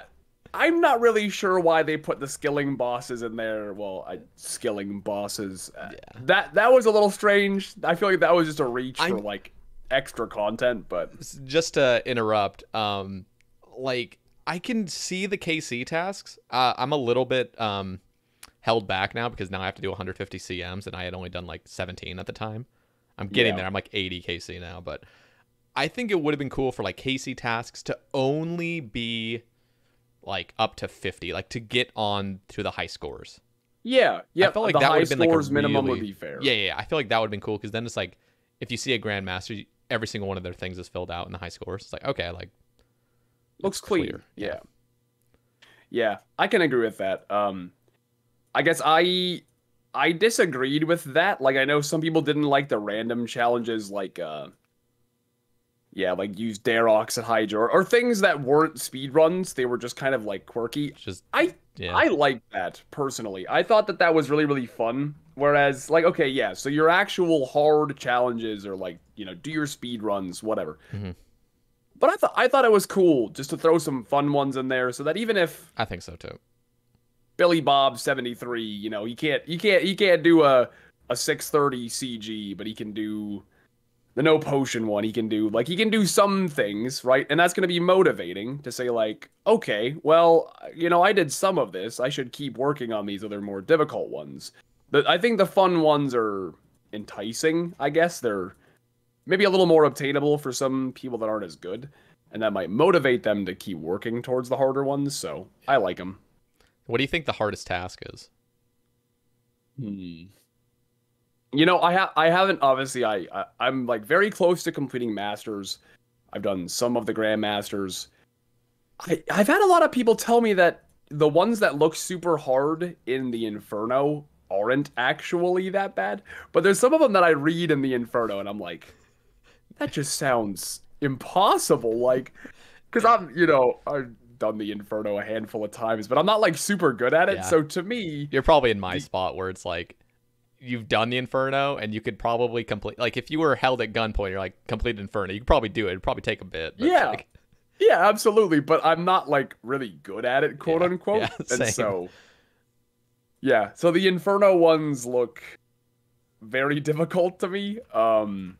And then I guess just like, well, especially the Inferno speed run, because I mean, I speed run when I need to. Otherwise, I am really the opposite of speed run. I could care less about speed runs usually. Yep, like same. I've been doing a lot of like Corrupted Gauntlet lately, and like doing the sub 630 CG. It was really fun. Like it was cool to challenge myself to do it differently. Like okay, you're in hurdy mode, get it done. Yep. But like what is it for the Grandmaster? Like a sub 65 Inferno. Yeah. I'm not saying I couldn't do it, but it would be a colossal change in mindset. Yeah. Like you. So I'll just briefly share because I recently did it. I got a 63-minute and it was on stream, which is I don't even know being on stream and do it. Well, to be completely honest, I planked twice during that stream. Yeah. At like wave 60 plus twice, and then on the third run I finally got it. But nice. My previous best before that was like 90 minutes because I would just chill, you know, just like yeah. Yep. I I would literally just sit there like, okay, I'm gonna go take a piss, wait for my SGS to kind of like heal up. Right, you're just chilling. I think if you're like me, which I think you kind of are, just we're like I'm not good at Inferno, but I can get it done. Yeah. I think you'd be pleasantly surprised if you just kind of do a couple runs, trying to go semi-fast. I will say, though, you got to get Chinchampas. Like, that shit speeds up things. I never used Chinchampas. That was the thing that would always slow me down. Like, you're just barraging things nonstop. And, dude, bring the chins, especially, like, the first 35 waves. You don't even need to freeze any of the nibblers. Just chin them. Yeah, just chin them and get on with it. Yeah, like that would be the biggest thing that I think it comes down to confidence, right? Where I'd be like, okay, I'm like 70 HP. We'll just Blood Barrage. We'll just top it off because why not? You know, you have to have a shift of mindset where like, okay, this is plenty of HP. I'm just not going to mess up my prayers, and it's fine. I have plenty of health. Just don't screw up. So you have to commit to yourself. You know. I will say, I think the toughest one is going to be don't drop below 50 HP. I still haven't done that one. Yeah, that's tough too. That one's brutal. Like the last time I tried it, I lost it at like wave 15. It was like the just double blobs. I accidentally missed one flick and both mages hit me like at 29. I'm like, all right, well, okay. There's that run. Like, there that goes. Yeah, it's brutal. It is, which I think is a good thing too. I've always been. I know I made videos talking about it back when like TOB came out and stuff because there's this thing that happens where whenever new PVM content comes out and like it's hard at first because it's brand new, people cry so hard. Like, this is way too hard. This needs to be changed. And then just give it a year. Yeah, and not even that. Like a few months later, it's fucking cakewalk. So I always tell people to like chill out when new stuff comes out. Like I know it's hard and it says it's hard, but like it's not as hard as your brain is telling you it is right now. Like you're just panicking because you think it's impossible, but it's wise words. Honestly, we see that. So okay. What were you doing on release of Inferno? Were you doing it or were you just watching streamers? I was doing it. And I was mostly just screwing around. I did have max gear. Somebody lent my main, like max gear.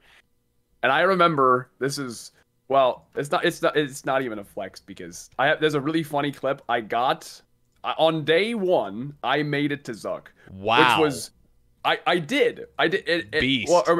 It was no, day that's 1 actually or beastly. Okay, continue. It was either day 1 or it was maybe day 2. But it was at the point where like not a lot of people were making it. Yeah.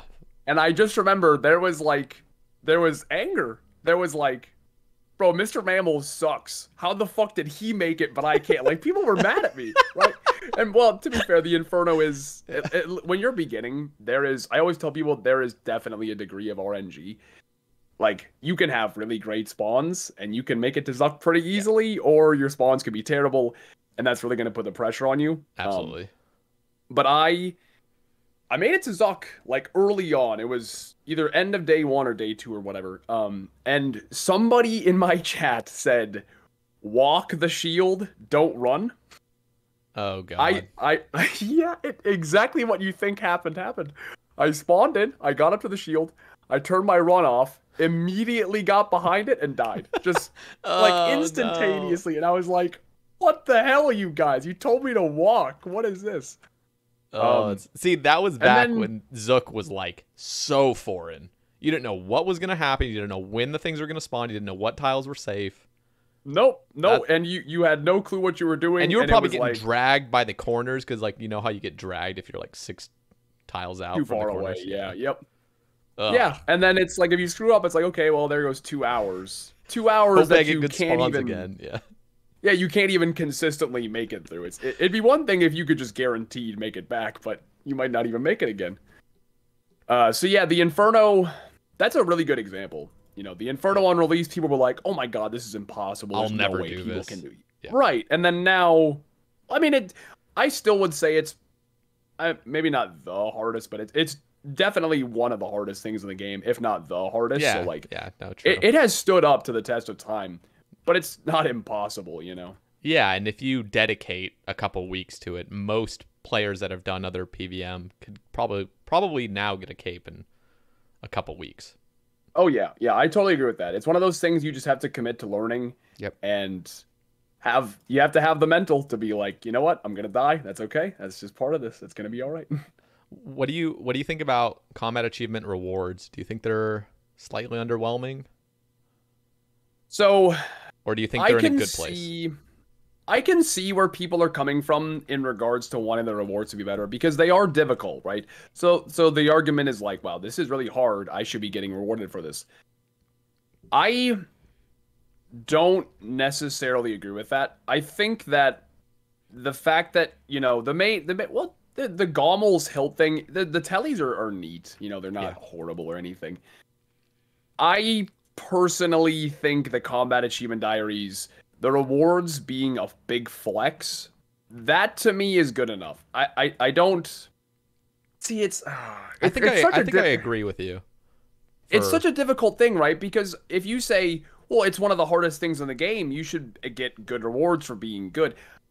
I agree with that, but then part of me is like, okay, but we have to be realistic. You know, you don't want to lock, like if you had to do the Grandmaster achievement diaries to get a twisted bow, like that to me would be bad. Like imagine like you don't. Yeah, imagine like an enhanced infernal cape that has an additional 4 strength where it's just like fuck, like I got to get this now, like.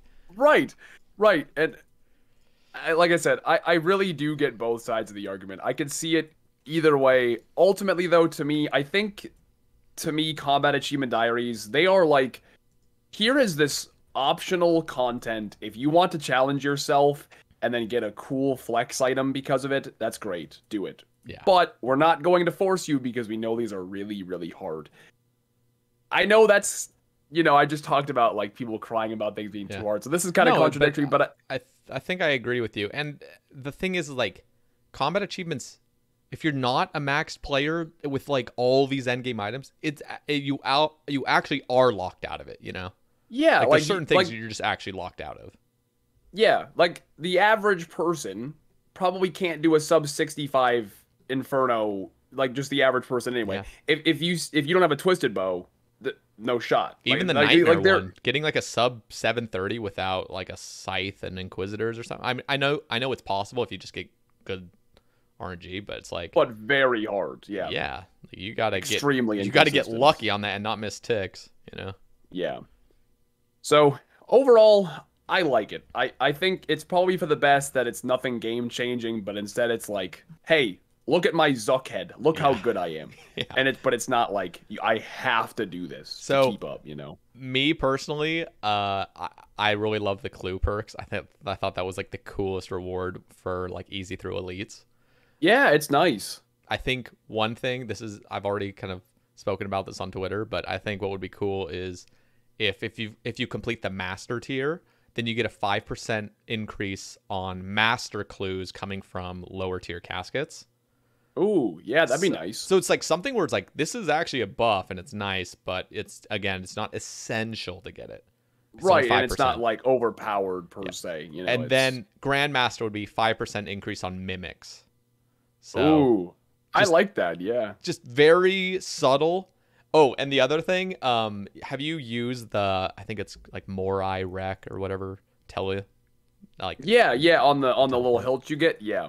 I think what would be really cool is if that teleport actually teleported you in that little bank area, so it becomes like the best in slot for banking. And I know that might sound like, oh, that's too OP, you're like, but I think what would be so cool is if the Grandmaster's like, that's the Grandmaster bank, like this is where the instead of the crafting guild.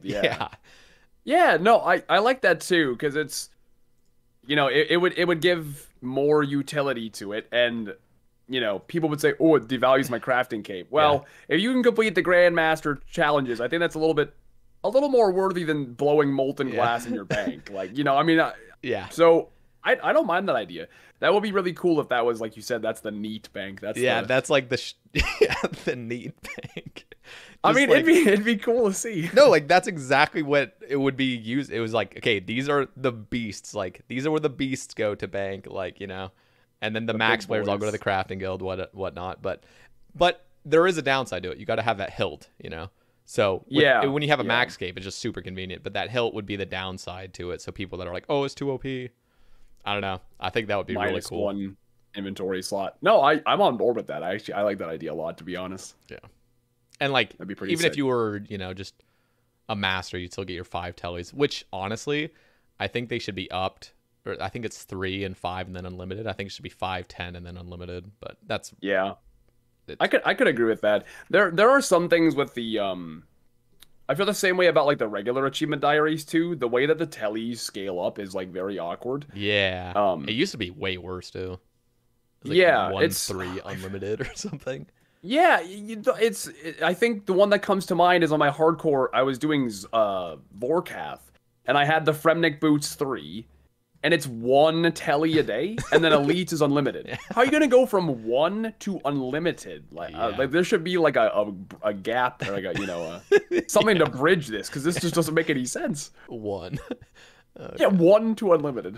That's funny.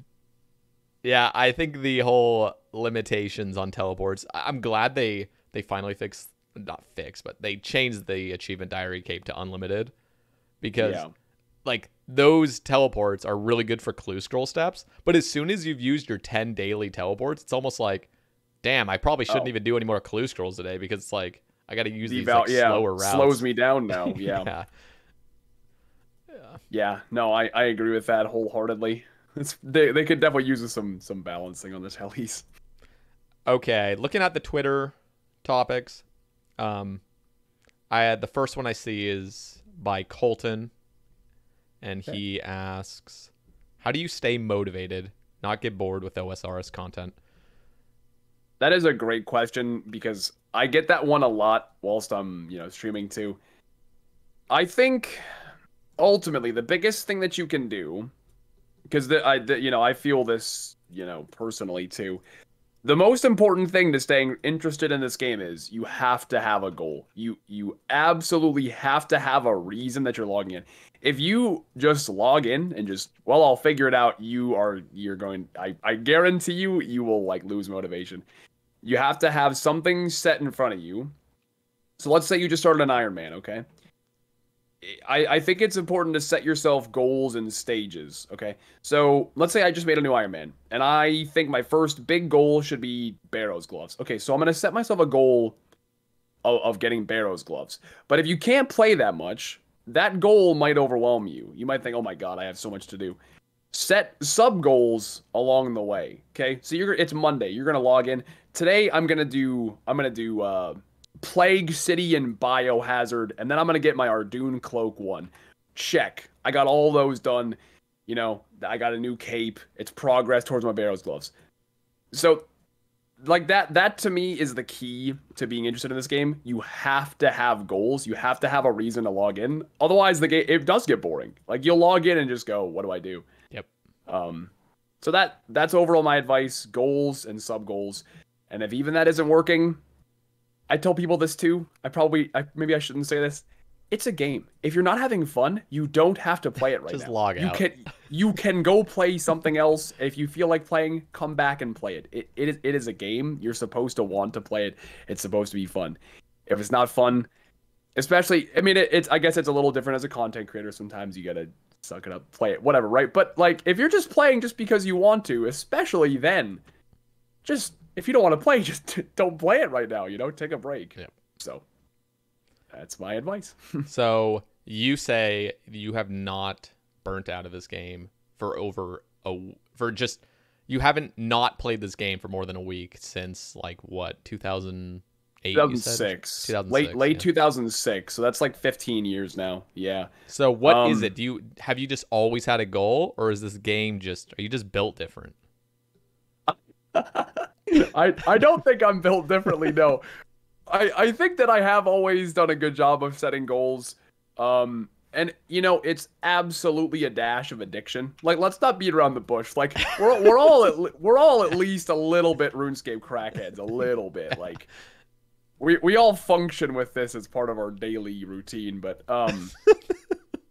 I think it's always been having a goal, and then being a content creator, I think, has its own motivation as well. I'm not even talking about, making money. I'm talking about, like, it's motivating to know that I'm not just logging in to play RuneScape today. I'm gonna go talk to these people about my day. I'm gonna go see my, my friends, if you will. That has its own set of motivation to it as well. But I will say this too. Sometimes I do get a little burnt out. There are some days where, as much as I love streaming and content creating and all that jazz, you do anything 8 hours a day for years.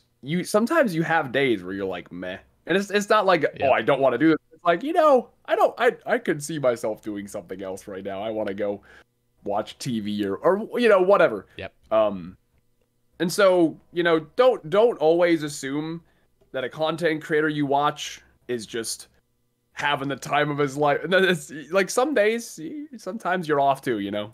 Yeah. You're not always feeling it, I guess. Absolutely.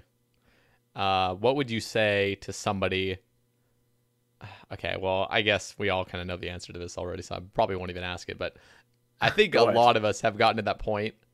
I say a lot of us, not all of us, but a lot of us have gotten to a point where you feel like you're done with the game permanently. Yeah. And then you realize a week later how dumb you were for even thinking that you could, move on from this game.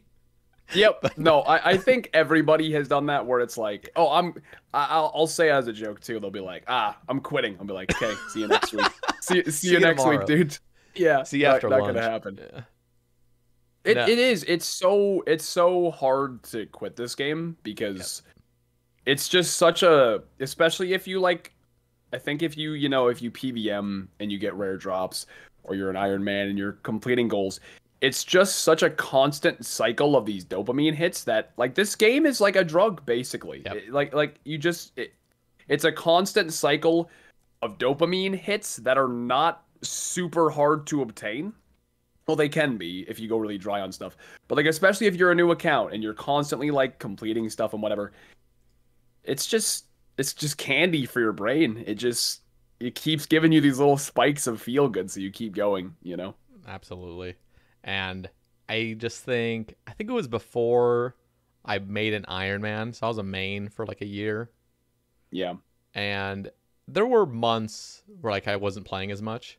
And I was like, okay, I'm probably done with this game. Like that's what I was thinking, because like all I would do is like kill wyverns for money, and then it was like, what was the point of having money? Like, what am I trying to do? Not even playing it. Right, yeah. Right. And I was like really focused on school, and I was like hanging out with girls and stuff. So there's just like way more things in my life. But I remember I even wrote this down because I knew I didn't want to forget how I felt. But when you get that ignite base, like this reignition of motivation to play, it is crazy. Like it's all you want to do. Yeah, it's like holy like this is all I'm thinking about. Like and it's get weird. Engulfed in it. Yeah, and it's weird because it's like you didn't think you'd ever be able to get back to that point. Yeah, like you absolutely. thought you were like burnt, and just like you're like, oh, it's just a game. I don't need it. But then you just have this weird phase where it's like, oh my god, I need this. I'm back. Yep. And you're like, you even think about the game like in your life, and you're like, oh my god, like imagine like going in and killing this boss, or just even chopping this tree. It sounds so fun. Yeah, absolutely. I when my hardcore died a few months ago, I definitely went through like, it was so surprising to me because like the whole time I played my hardcore, I was like, people were like, oh, what are you gonna do if it dies? And I'm like, I don't think I'll really care. I'll just keep playing it, whatever, you know. I was so wrong, because I even sometimes I'd poke fun at remake Andes or whatever. When I died, the motivation was weird. It like hit me like a brick where I was like, wow, I actually don't feel like I have a reason to play this account anymore now. It like really messed with me. And I went through that period for a bit where I streamed and I was just like, God, I have no idea what I'm doing. Like what the hell am I doing today, you know? And then it came back. It took a while where I thought about what I wanted to do, and then I haven't played Dead Man mode in like forever. But with all the changes they made to this one, I was like, okay, I'll give it a try. And so I did Dead Man mode right on release, and I was like, oh, this is super fun. So all it takes, I think, if you are feeling burnt, is sometimes you got to do something new. Just try, and not even a new account, but like new content, just something that'll spark it, if you will. Absolutely. Okay.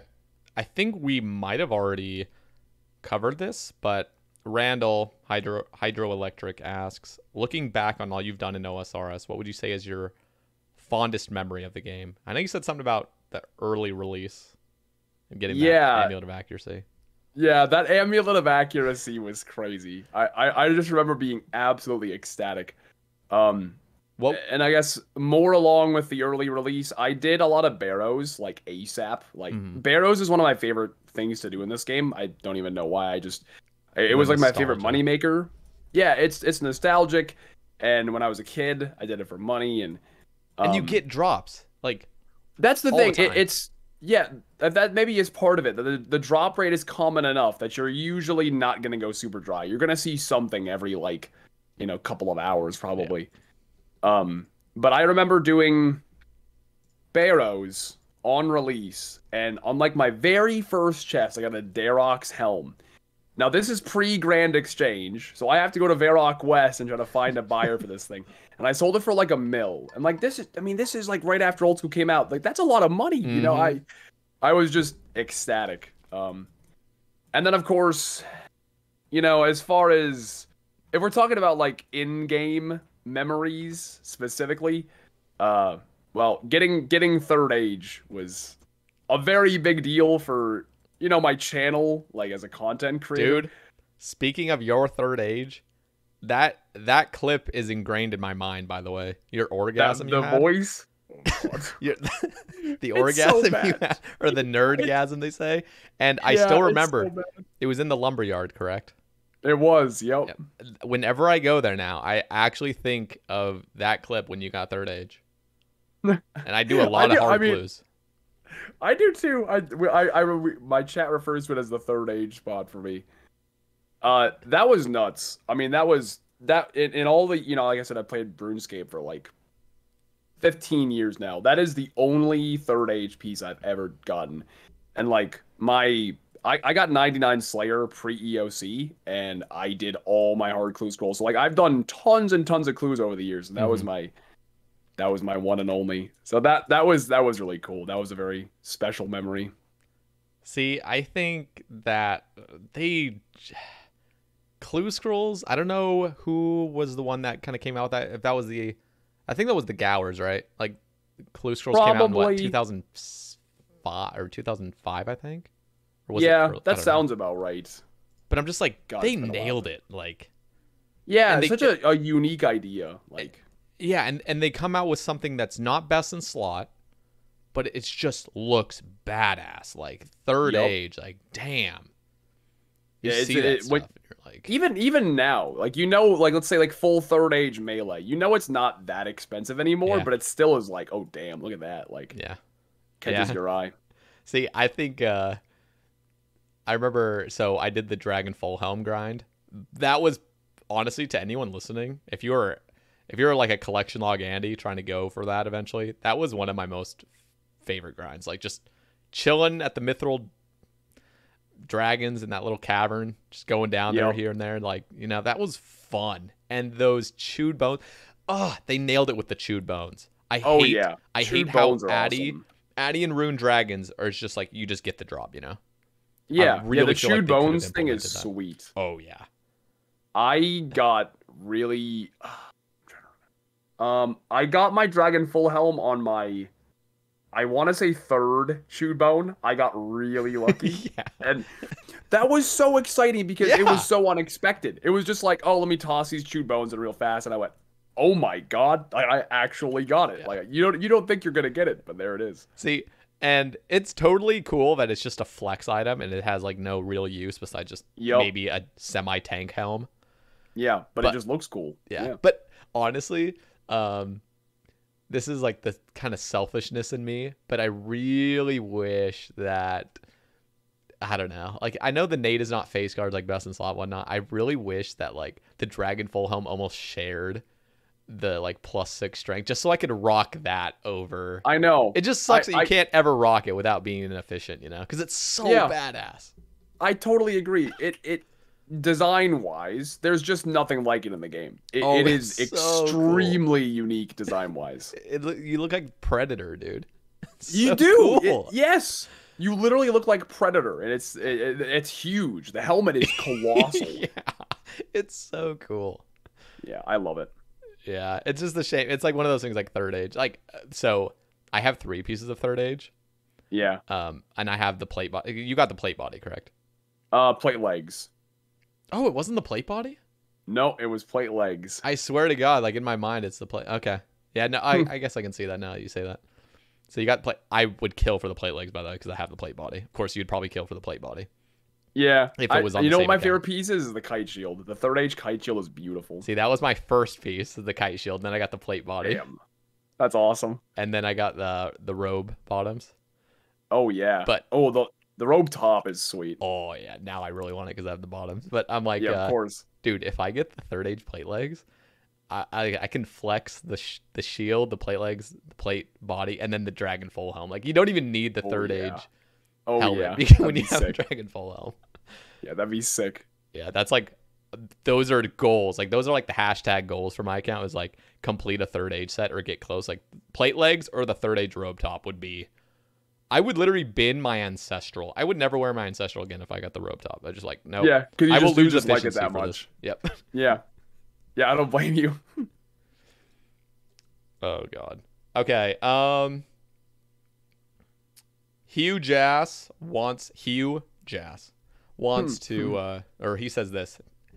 He says, "Tell us about the early days of streaming, making videos on YouTube. Also, where did the name Mr. Mammal come from?" Okay. So I guess I can do that part first. So the name Mr. Mammal it's pretty random.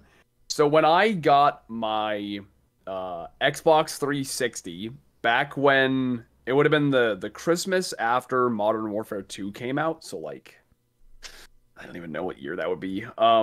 At any rate, so I got an Xbox 360 for Christmas. Thanks, Mom and Dad. Appreciate it. I randomly generated an Xbox gamer tag. I did not know what to name myself. So I went through a bunch of, random generations, and I ended on Explosive Mammal. Now, I'm a kid, like I'm like however old I was. I thought that was hilarious. I'm like, okay, that's the one right there, we're done. So I was like, okay, I guess I'm just gonna kind of like brand around that. So I wanted my RuneScape name to be similar to Explosive Mammal. So then I landed on Mr. Mammal. And that's it. That's So how long has that been your name for? Like what year, I guess, in RuneScape did you change? Or was it just old school? I think it was a little bit before old school, maybe like 2011. Okay. Something like that. So it's been for like probably like 10 years now, roughly. So that's the origin of the Mr. Mammal name. It's a randomly generated Xbox gamer tag. It has a nice ring to it, I'm not gonna lie. Yeah, it could have been, it could have been way different. I always think about that. I could have generated something totally random, like Happy Cactus. I could be Mr. Cactus. I mean, I have no idea. It's totally. No, I think it's almost like psychology, like that. The sort of like alliteration with the MMM, just like yeah. There's a lot of M's in my name, so it kind of works. Yeah. So that's where it came from, and then the early days of content creating. So I started. Excuse me. Sorry. I started making progress videos. And that's, kind of still my thing, because I didn't know what else content to make. I was just like, I'm just going to record what I do in game, basically. Yep. That was really, really fun. And I learned a lot over the years, because if I go back and I watch my early progress videos, it was a lot of... I pretty much just put every single thing I did into a video. Like I would just record me completing every Slayer task. So I had a lot of old videos where I just didn't get a whole lot done. See, but I don't know. The thing is, back then, it was just me literally doing exactly what I wanted. It was just like, this is what I think is going to be cool. Mm-hmm. This is what I think is going to be good in a video. So I'm going to do that. Which... I think when content creators are smaller, there is almost more of a... Well, not that big content creators are disingenuous, but there's less feedback to work with, so you just literally do exactly what you think is the best. Yep. So, it was different making content then when you have less viewers. And, I started with YouTube. I started out doing YouTube. I, didn't really get that many viewers. And then when I got Third Age, I got featured on Chris Archie and on SparkMac Live. And so that gave my channel quite a bit of publicity. And I started growing a bit from there. And then, late 2013, Twitch as a website as a whole was starting to grow quite a bit. And so I was getting a lot of comments on YouTube saying, oh, you should try streaming on Twitch. So like late 2013, I started streaming on Twitch. And that was really, really cool. I think more so than YouTube, because, you know, YouTube is still, I just kind of put together my progress videos and like, here you go. Here's my video. Hope you like it. Yep. Streaming definitely changes when you get a bigger audience. It starts to feel a little bit different. One of my fondest memories is when I was a kid, you know, still, because I started streaming when I was like a sophomore in high school. So, you know, I was still at home with my parents in high school when I started streaming. And I just remember sitting there and somebody said, yo, I donated. And I was like, it was my first donation ever. And back then there was no like Streamlabs. And if there was, I didn't know about it. I didn't know how to set it up. So I literally just had to go to my email and check. And I saw that I got an email from PayPal saying that somebody sent me money. And I was just like, no shot. Somebody just actually gave me like there's no way this just happened for real.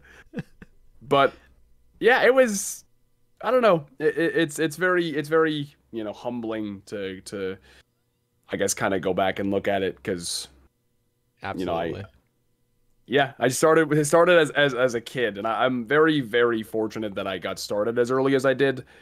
I think, and not even, I know everybody does like I don't mean to like talk down on myself. I don't think I really do anything extraordinary content creation wise. Like I kind of just show up and do my thing. Like I don't have like crazy production value. I'm not really like amazing at the game. I just kind of show up and just play, right? So I think that had I showed up way later than I did when it was already getting pretty saturated, I don't feel confident that I'd be doing what I'm doing right now. So I think that the timing was good for me. I got in before it was really saturated, and it also helped that, you know, I wasn't an adult with bills and responsibilities. I got to just kind of focus on this if I wanted to. Absolutely. So no, I completely see that. On the, I guess, kind of countering it in a way, I will say anybody that does feel like they want to be a content creator and stuff, like, I don't think it really is too late, especially. Oh, no, I don't think so either. Yeah.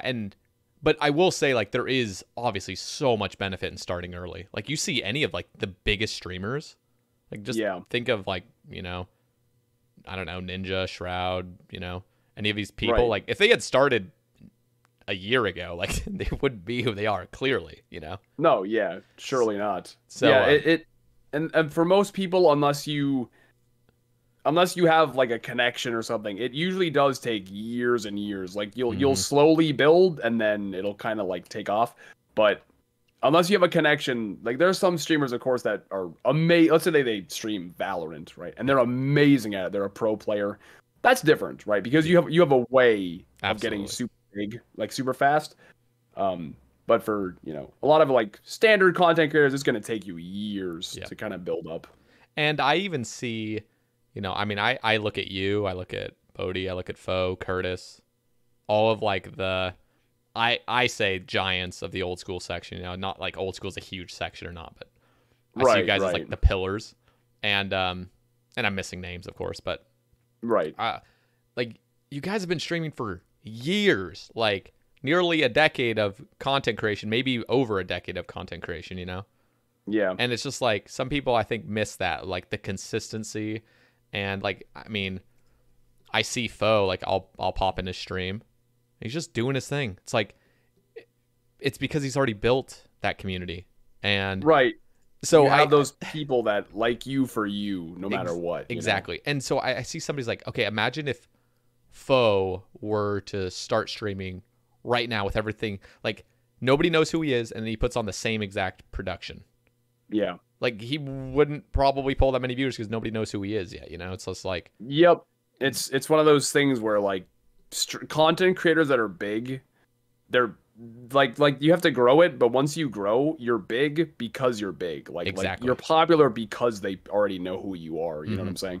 And it's not to say that like big content creators don't provide good content. It's just that It's like you don't said, have to if go you above and beyond. You're just like chilling at that point. You know? Exactly. A lot of that's what it feels like. A lot of days on stream, I pretty much just show up and talk to people. You know, it's just me hanging out pretty much. And that's kind of like the beautiful part of it is like there isn't, as soon as you kind of feel comfortable in content creation after a few years, it's like that's kind of like the thing you should look forward to is like you don't have to always be under this horrible pressure to like, oh, like I'm gonna lose my entire audience if I do. It's like, no, like once you build up a good base, like you can kind of just chill, you know, somewhat. To an extent, yeah.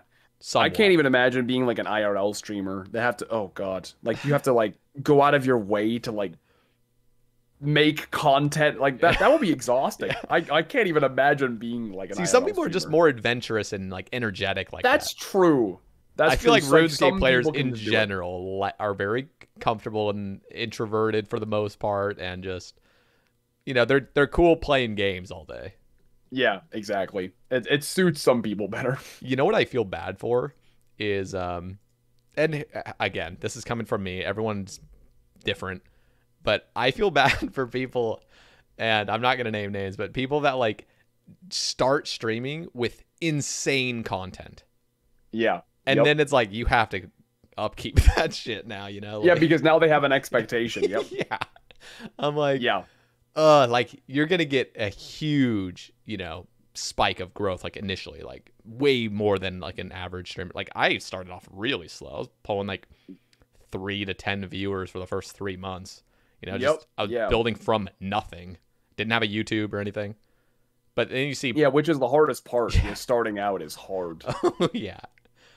But you see these people that start off doing just crazy stuff. You're like, oh god, like, good luck. You know, like, people are keeping this. You know, like, oh god. Yeah, people are gonna come to expect this, man. Good luck. Like, yeah. Yeah. No, that like one comes to mind. I've hung out with Ice Poseidon like a few times at RuneFest. Because you know he used to play RuneScape, so yeah, he used to watch his they streams. invited him out to RuneFest. And like it's crazy what you saw on stream back in the day from Ice Poseidon versus what you saw in person off stream was just so different. Like he was such like a chill, like he's just a nice dude. And then but then his audience came to expect this fucking wild shenanigans, right? Yep. So then he had to try to upkeep that, and it wasn't feasible, and he just wasn't happy. So, and I think now he's kind of doing his own thing. He's more chill. Which is, you know, good for him. But that's an example that comes to mind. I think of as just, you know, meeting Ice Poseidon and being like, wow, this guy is super chill. Like, this is a nice guy. Like, you know, stream is just, it's a persona, you know, it is. Yep. I don't know if you've ever watched Fat Clouds before. It rings a bell, but I don't think so. Yeah. So Fat Clouds, what's funny is he similarly reminds me of Ice Poseidon in a way. He's actually from Florida as well. Or I don't know if he's from Florida, but he was in Florida at the time. And so he just really crazy, super energetic. And then I remember going into a Discord, like a video call with some, like him and some of his friends and stuff. And he was like just chilling, like the most calm dude of all time. And it's just crazy to kind of see the difference of people like on stream versus like off. So, I totally think having to have a persona is difficult. Yeah, the more genuine you can be when you stream, the better longevity you're gonna have. Oh yeah, absolutely. Yeah, having a persona makes it a lot harder to do day in and day out, I think. Yeah, and I think a persona is, it's hard to say because like I would say I sort of have a stream persona, and that's just me trying to be as engaging as possible. Obviously, I'm not just gonna do the exact same thing I do off stream, which is sit here in silence. Yeah, no, absolutely. Yeah, and I'm the same way. Like I you know, when I stream, I usually kind of self, sort of. Yeah, you lift yourself up a little bit. You know, you're a little more energetic or whatever than you would be off stream. Yeah, but there's a difference between like acting entirely different. You know? Yeah. So, okay. Semtex asks, well, he asks one thing again. It's like those memories, but he has a second question.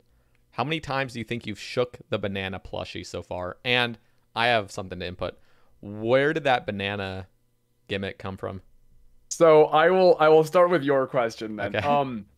So I like shortly after I got my sub button in like the summer of 2014, and shortly afterwards I wanted a sub thing, right? I wanted a sub thing. I wanted some sort of like mascot, something to Yep. say or to do, And I couldn't figure out what it was. I had a really hard time coming up with something, and then I went to a fair and I played like some carnival games, and I won this Rasta banana, right?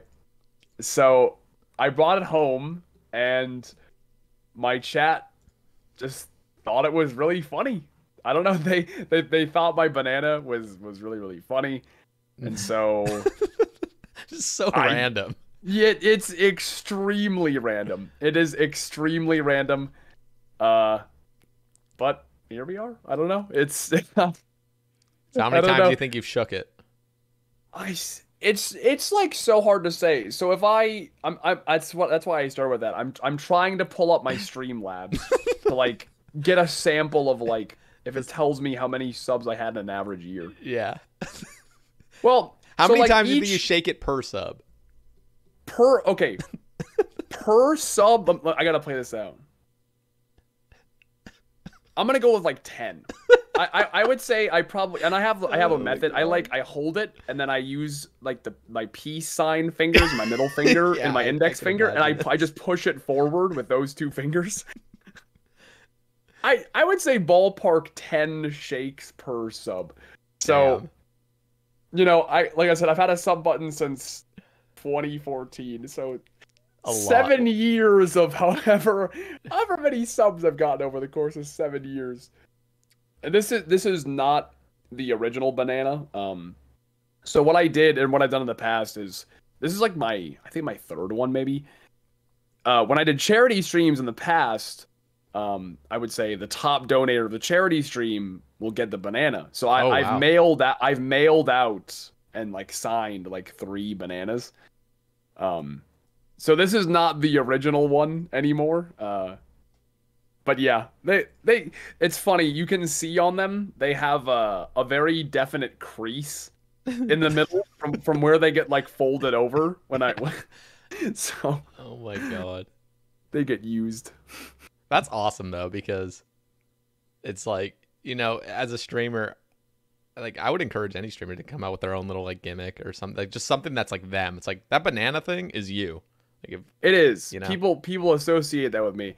And the funny thing is too is like people say like, "Oh, are you tired of shaking the banana?" It is the most unconscious like reaction. Like yeah. do you think it even crosses my mind? No shot. Like I hear my sub sound in my headphones and I'm like a zombie. Like my body just unconsciously does the thing. Like it's instantaneous. Do you ever think of just how crazy like I don't know. I know this is like completely off topic, but how crazy it is to be a human and just come up with these like subconscious things.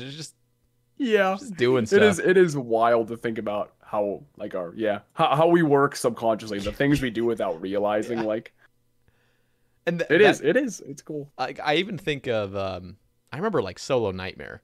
When I first Yeah. started doing that, you had to think so much, and doing it on Mhm. streams, like you can't look at the chat. There's no way. Gotta Right, you have constantly to be paying think about attention. And then switching to prey melee and yeah. you start building the muscle memory. Like your brain just starts. It just knows what to do without you Yeah. like actively thinking about it. Oh It yeah, just you are knows. not. You're not even there. It's like driving a Nope. car. Like a long Yep. road trip. You are out. Like you don't even realize you're driving a car. You're like, okay, this is not even safe, but like it is because you're. I think about that all the time. It's like there's a name for the phenomenon, but I forget what it is. But it's like you start at point A and then all of a sudden you're at point B and you're like, oh, Like I that's just not drove, good. I just I don't drove that, remember. didn't I? I don't Yeah. remember any of that. It's I'm like weird. extra bad with that because I live in North Dakota, so there's very little traffic. So like I can drive like so I live I don't know like 4 hours from my parents. I literally can get on the interstate and I can set my cruise and probably not take it off at all for 4 hours. Like I can just That's You know how easy amazing. it That's so you know how nice. easy it is to just like you're talking about that point A to point B and you're there thing. Oh God, it's terrible. I Dude, have no idea what I do. so I'm from Oregon, and we had Okay. family. I actually have family in North Dakota as well, but I have family in North Carolina. Okay. And so we would take road trips, like 48-hour road trips across the country, Whew. like Yeah. multiple times. And I will say, like, so like when I got older, when I turned like 15, I had my permit and I would drive. And then I think we went again when I was like 17. But Yeah. like, I really wish there were highways like similar to North Dakota where it's like you don't have to deal with anybody, you know? Because sometimes you Oh, start getting it's that like crazy. anxiety of like there's a dude that's like riding your ass or something, and it's just Oh, like, that's the God, like, worst. Oh you start no. overthinking things. You're just like, this is just annoying. But yeah, getting those when you're driving at night though, and you get those like long highways, you're just like, oh, Yeah. It's wide open.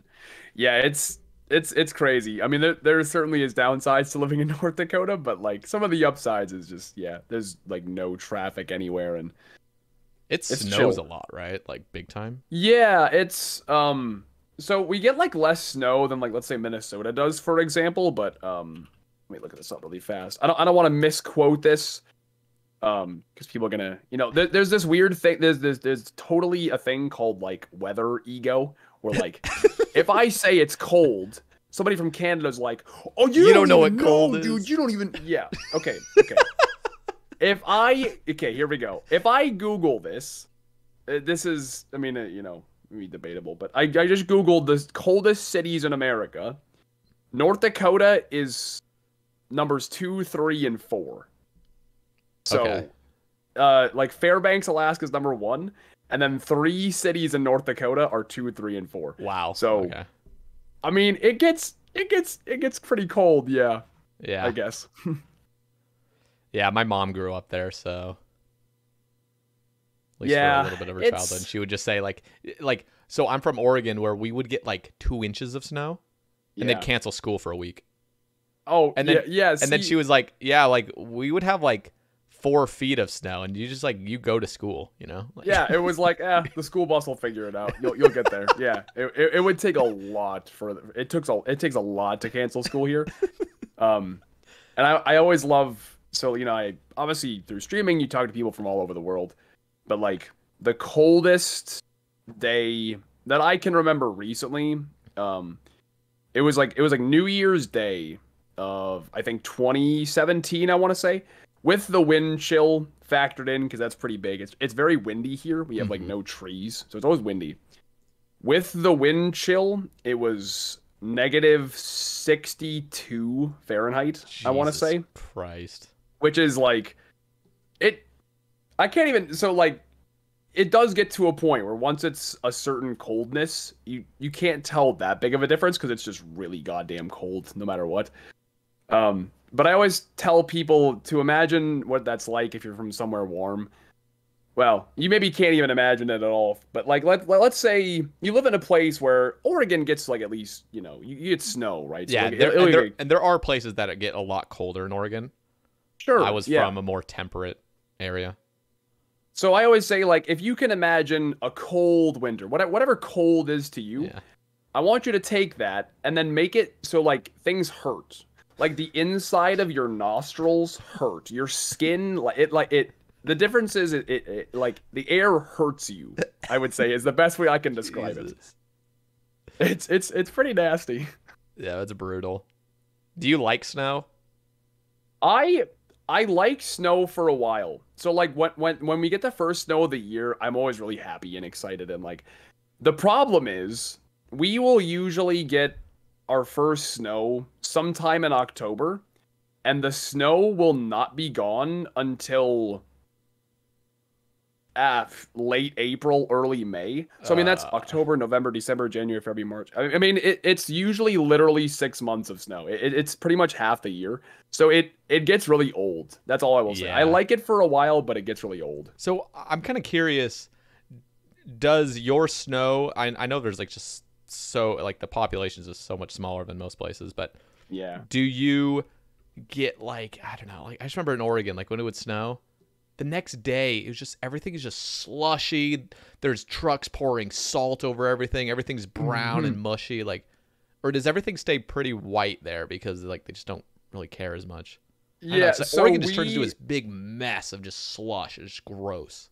Oh, I know what you're talking about. So we get that in like the early spring. So around like April, it starts to warm up, but there's still lots of snow. So we get that then when it starts getting really slushy. And the worst is when we'll have a hot day. It'll be like, I say hot. It'll be like 50, it'll be like, 40, 50. It'll be enough that it starts melting, right? Yeah. And then the next day, it'll drop back down to 20. So you have this slush that then ice. It refreezes. Oh, that is the worst. That do you is get like terrible. black ice or whatever? Yes. Well, how is that caused, by the way? Is that just ice? Or like I have no idea, truthfully. I think it's just oil. Like, I feel like it's almost like a mixture. Like I used to think because like there was only black ice. Whenever I hear about that, I'd always see it like on roads. And I'm like, I wonder if it's like something to do with like cars and I don't even know. It could. Yeah, I think it's like ice that gets like maybe compacted super duper hard or something. Like people driving on it or otherwise. I don't know. I guess, but I think it might have to do with that. Yeah, it gets compacted down or something. Yeah, crazy. But yeah, no, like when it's like peak winter, yeah, no, it's just it stays white and fluffy. Now, of course, like plows come through, and so they remove the excess snow, if you will. But it doesn't get that slushy kind of stuff until like early spring. So it looks all beautiful and white for a few months at least. It does. I can't imagine Christmas without snow. That'd be so weird. I live in Alabama right now. It's like, there's no such thing as snow here.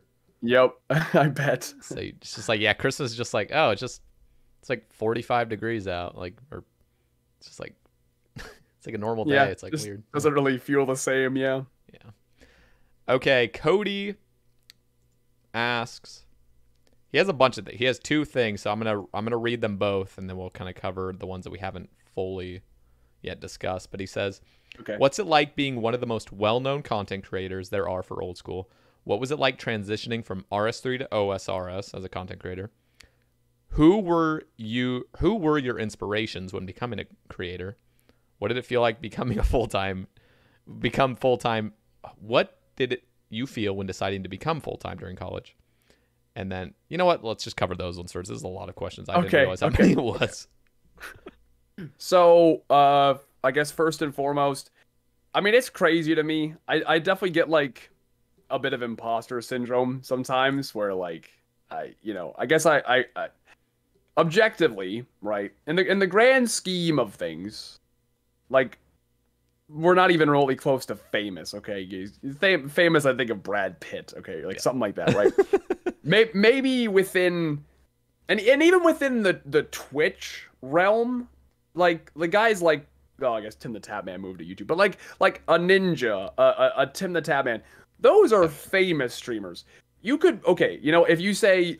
I'm objectively famous within the RuneScape category specifically, okay, fine, I suppose.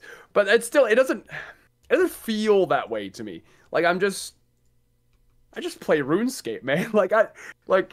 It's hard to put into words because I don't feel that. I don't feel well known. And it, when I go to things like RuneFest, it's always extremely humbling because then you have people that come up to you and say like, "Oh, hey, I love your videos," and then it puts a literal, physical like, "Wow, this is a human being that watches me," Yeah. But I never really have ever felt like popular. Not in a way that like, oh, people don't watch me, but I just don't. I just feel like a dude who plays RuneScape, and I just happen to make videos about it. It's kind of crazy to sit back and think about that sometimes. Yeah. A colossal blessing. And then, so I guess that's how I feel about being a big content creator. It never really, I guess, sets in maybe the reality. Yeah. What was the next question? Sorry. I wanna. Well, he says transitioning from RS3 to OSRS, and then one of them was they're like the inspirations to become a creator in the first place, like who you watch. Did you have something to add? You said. No, I just Oh, okay. no. Um, And then it was transitioning. sorry, and then there was just one last thing of what you felt when you decided to become full time. Okay, so like transitioning from RS3 to old school was weird because like I mostly made old school videos, and I mean there's still a very big stigma, right? Where a lot of old school RuneScape players just hate RuneScape 3. Yeah. RuneScape 3 is the devil, right? And so I was still moderately interested in playing RuneScape 3. And so I would occasionally make some RuneScape 3 YouTube videos. But at this point, my channel was starting to grow because of my old school RuneScape content. And so I would post those. And then people would be like, oh, what the hell is this, man? We don't want to see this. And so, yeah, like there would be big backlash. Yeah. Not like horrible, but like, there's always those like super loud commenters, though, that just make it known that they hate this. Yeah, and it would, way more dislikes than my normal videos would get and whatever. And so I think part of me not wanting to play RuneScape 3 anymore was like, okay, this clearly just as a content creator is just not what people want to see. And I think it's important to do what you want as a content creator, but at some point you have to be reasonable and be like, okay, this clearly is just not what people want from me. Yeah. And so that coupled with, around that time I was getting ready to go off to college, and like I was just busy. I was busy overall, and I just didn't really have time to split between the two games anyway. So I just made the logical overall decision, like, okay, I'm just gonna stick to old school. And every now and then I'll still get like a little peak of interest in RuneScape 3, which I'll then, I'll go look up some YouTube videos, I'll watch some stuff about like whatever's new. And then, okay, well, I'm good again now. They're like satisfied your hunger for it. Exactly. And then, yeah, but like I said, I said it a little bit before, but I really do think PVM-wise, RuneScape 3 is fun in its own way. It just doesn't really feel like RuneScape anymore. Like, it's very, very different, but it is fun in its own way.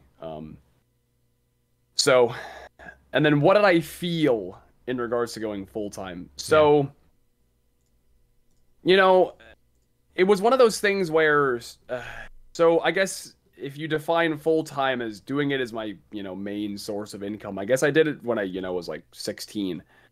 I had a job. This is a very North Dakota thing for me to say, but I had a job working for a local farm. I just kind of did some manual labor stuff, when I was like a teenager. And I liked that. It was, good old wholesome work, brother, It was satisfying Honest for the work. soul, if you will. Yeah. And so I enjoyed it. But then I was like, well, I'm starting to make more money from doing this, and I really enjoy it, so like I may as well just do this as my focus. And my parents are older. I'm 24. My dad and my mom are, I think, 64 and 62 respectively. So like I have pretty old parents for my age. Mm-hmm. And so they had a really hard time like coming around with it at first. Well, because, as a kid, before I made content, I played RuneScape like crazy. In the summers, I'd play for 10 hours a day or whatever, plus. And, they'd always be emphasis on the plus. Yeah, let's be real here. And so it would always be like, oh, why do you spend so much? It's the classic, why do you spend so much time classic on the computer? Boomers. Yeah, exactly.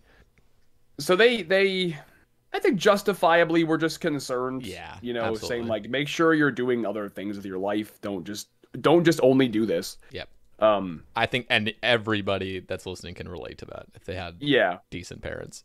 I think everybody had parents that at least were, they would at least question why you would play so much. Yeah.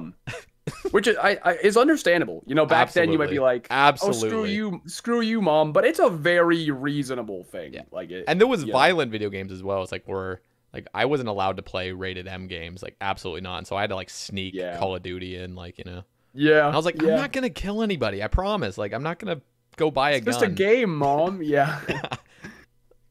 Yeah. Continue. But so it took them a while to come around on it, and it's not that they weren't like supportive of it. They were just skeptical, basically, which again is totally reasonable. And then they saw that, okay, he's been doing this for a long time, and now he's actually making money from it. So if it's something he likes and he's making money, well then, hey, go for it. And then, I graduated from high school, and streaming was starting to pick up a little bit, but I was like, well, you know, content creation can obviously be quite uncertain. So Yeah. I was like, well, I should at least probably do some college. So that's what I did. I had some scholarships and stuff. So I went to a community college and I got my associate's degree, which pretty much just means that I did my generals. Just because I was like, well, yeah, I should at least do something. And so I got my associate's degree, which, means I did my generals, but I didn't do anything specific with it. And then it was time to transfer over to my bachelor's. I was like, well, truth be told, I have no idea what I want to do. I really, even after my 2 years of getting my associates, nothing is standing out to me in regards to what I'm interested in. So I suppose it just makes the most sense as of right now. Instead of, well, I'm just going to force myself to go to school and then end up hating it or whatever. I guess it makes sense if I've already got a good thing going. Let's just roll with this for now and see how things go. Yeah. And so that's what I did. And it was like it was a difficult decision because, in the back of your mind I mean, it depends on probably how popular you are, but like, I think as a lot of content creators in the back of our minds, it's kind of like, okay, someday this most likely will no longer work for me and I'm going to have a plan B. I know it's at least in the back of my head, which maybe it shouldn't be. It might be a little unhealthy at times, but I think it's also responsible to have a plan B. Absolutely. In the back pocket, if you will. So part of me was like, I probably should finish something, but I was like, well, see, community college was super cheap, which I'm a big advocate. Like, if you can, I highly recommend people go to a community college for the first 2 years because you get the same credits and it's way, way cheaper. Yep. So I'm glad that I did things the way that I did. And then at that point, it was pretty much like, I've already got this going. Let's just put a little more time into it effectively was all that changed. Now, I can imagine it would be very hard if I was, let's say I already had a career and I was like, okay, I'm going to quit and I'm going to do this full time. That would be horrifying. I can't even imagine. Or if I, let's say at the time, when I went full time, I didn't have a girlfriend So I could imagine like some of these content creators that get into it as adults, like you are an adult with a career. Yep. Or a wife, and then you're just like, okay, honey, I need you to trust me. That would be, I can't even imagine. Actually horrifying. Absolutely. And you're married, and so yes, now I'm still single. Like, I don't know really what goes on in a serious relationship where there's two partners, and like, because I see people that are starting to do streaming and stuff, and I also know, like, personally, a friend whose wife is like, he wants to stream, but he's married, and his wife's against him streaming. Yeah. And it's just like, damn, like, that's kind of unfortunate because, like, it would be tough to not have support. Yeah. And it's just like, all right, like, that's just ruled out, because he loves his partner enough to just respect. Well, I guess I'm going to do what's best for my family. Yeah. Yeah. At the end and of the day. So, it's definitely just starting off when you're single or just, don't have. Like, for me, I was really blessed because I had, like, bills to pay and stuff, but I was single. I wasn't providing for anybody else, and it's just like, right. If I go homeless, like, all I have to do is just go home and go back to my job. Like, it's like not right. that Yep. big of a deal. It's all on me. Yeah. I don't have any other people to worry about per se. Yeah. Yep. So I think that's like I said before. I feel lucky that I got started with content creation when I was young because the less responsibilities you have, the easier it is to create content without having unnecessary worry in the back of your head, I guess, Yep. Okay. So I guess that was kind of my experience of going full time, even though I was young, it still was like, damn, I hope I'm doing the right thing because, I worry about my future. Yeah, absolutely. But and there is so much uncertainty with content creation, and it's just so new too. Like, It is. In relativity, it is such a new thing, you know. Yep. It's a very new career, if you will. Sometimes I think, sometimes I think like, oh, what if I had started content creation when I was like 17 or something rather than 23? And yeah, but then I think I'm actually kind of glad I'm older because I have more. I don't know. I almost feel like I could have gotten taken advantage of, or I would have done immature things when I was like too young. So, yeah, there definitely is like pro con. Yeah. Yeah. I mean, you can look at some of like my old YouTube videos. Some of the stuff I did was so cringy, and it's like, well, I wouldn't have done that now. But then again, it makes you who you are as a content creator, I guess. And it's like people gotta just understand, like you're young. I was a kid, man. Yeah, you know. Okay. He also asks, who were the inspirations of you becoming a content creator initially? So I would say probably, I mean, you know, way back in the day before like Twitch was a big thing, I loved Rune Shark. Oh, Rune Shark on YouTube had such like the God Sword Set from Scratch series. I just love their content as a whole. And then of course as a kid, this is what made me start YouTube in general was I watched like So Solid 2K. He did those max hit videos with like different weapons. Then like Fat Wrecked and there was a guy I forget some of the OG YouTubers from back then. But I watched them, you know, back when I was a kid, and I was like, oh, this is so cool. I want to do this. And that's what inspired me to start making YouTube videos. And I like made my first YouTube videos ever, like when I was like 10 years old. And I remember one of them was literally me doing the boss fight from the Swan Song quest. And I put it in Windows Movie Maker, and I put the rainbow effect over the entire screen, and I uploaded it. Like, that was the video.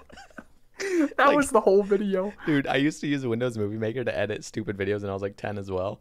And it's like, it was like a challenge to use every single effect possible to just, it was like, this is like talent, you know, like if you can utilize every effect, like you have a good video.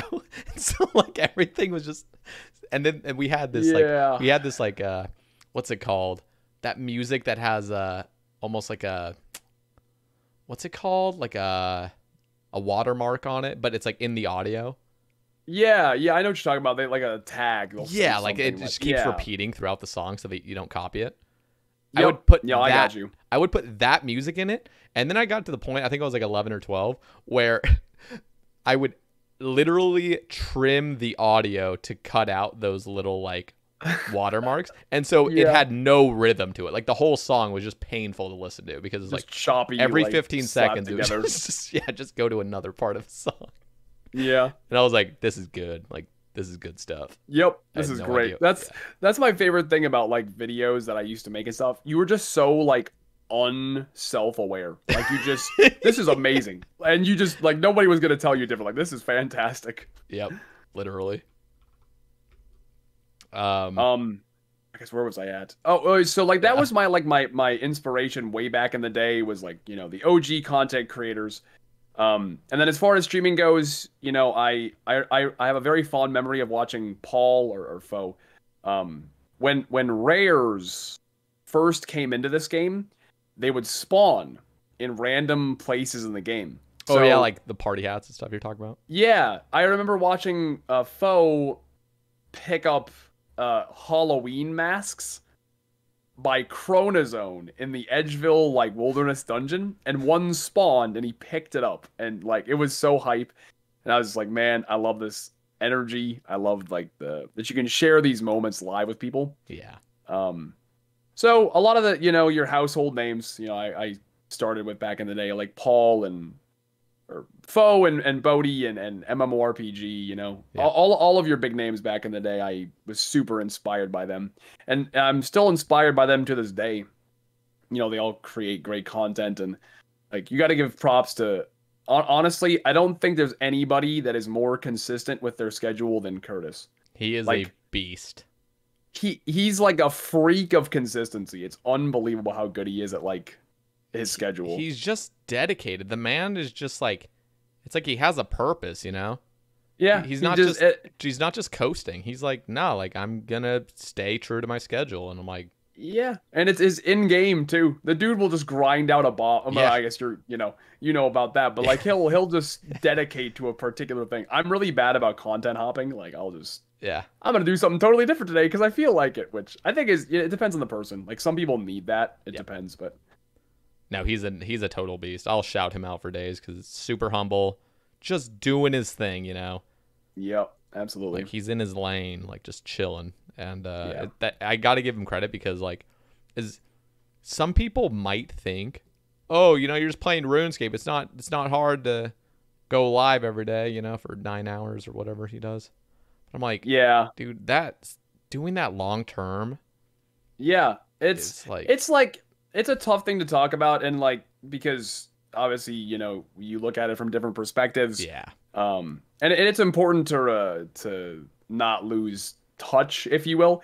But like, it is. Some days it is difficult. Like no matter how you might think, like, oh, it's just streaming RuneScape. It's the most easy thing ever. yeah. There's like a mental game to it, and so It is. It's not strenuous Yeah. in the way that my farm job was in high school. It's mentally strenuous. There are some days you get into your own head, and it's like I struggle with this Yes. sometimes.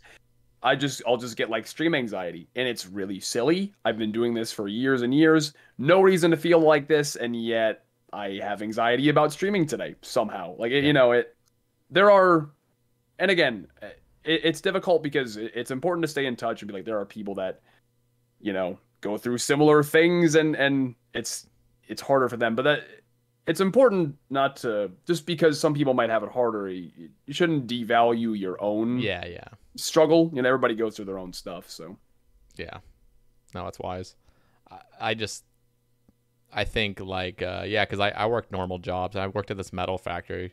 I worked there for 10 hours, but like yeah, just shifts of 10 hours. And it's just like you can just turn your brain off, you know. yeah, But yep. it's like it's just work. Yeah, it's like Yeah. with streaming, it's like you are You have to- constantly under this, like you have people watching your every move basically, and it's just like Yep, it's it's that's what I always say. Like the difference is let's say you're having a shitty Monday. If you work some office job, you can probably show up and just get through the day. Just fuck around, not really get anything done. But like streaming, you have to show up and actually like you have. I mean, you're gonna have a terrible stream if you don't. Like you can show up and just like man, but yeah. that's the difference, I guess. It's hard to have just a day where you aren't into it. I guess it makes it very hard. Yeah, and of course, I'm not saying streaming is hard or anything. Like No, and that's it's so that's hard why it's to- like I want to be real with it. It's like because streaming is a blessing, and like we can both agree to it. And it's just like you're doing what you want to do, but the consistency is what I'm talking about. It's just like, damn, like every single day, it's like you don't miss a day and stuff. It's like that's what, and that would be the same thing with like a normal person, a normal person. Of course. But it's like doing their work and like because even when I worked, it's like, dude, if I could have a day off, like I take it, you know. And so those people that are really just hard workers and stuff, the same respect goes to them. We're just like super consistent with whatever they're doing. Absolutely, yeah. It's a tough one to talk about, like you said, because it's you don't want to sound ungrateful. Exactly. That's the biggest thing. But okay, how did the whole hill giant meme start? I'm curious as well.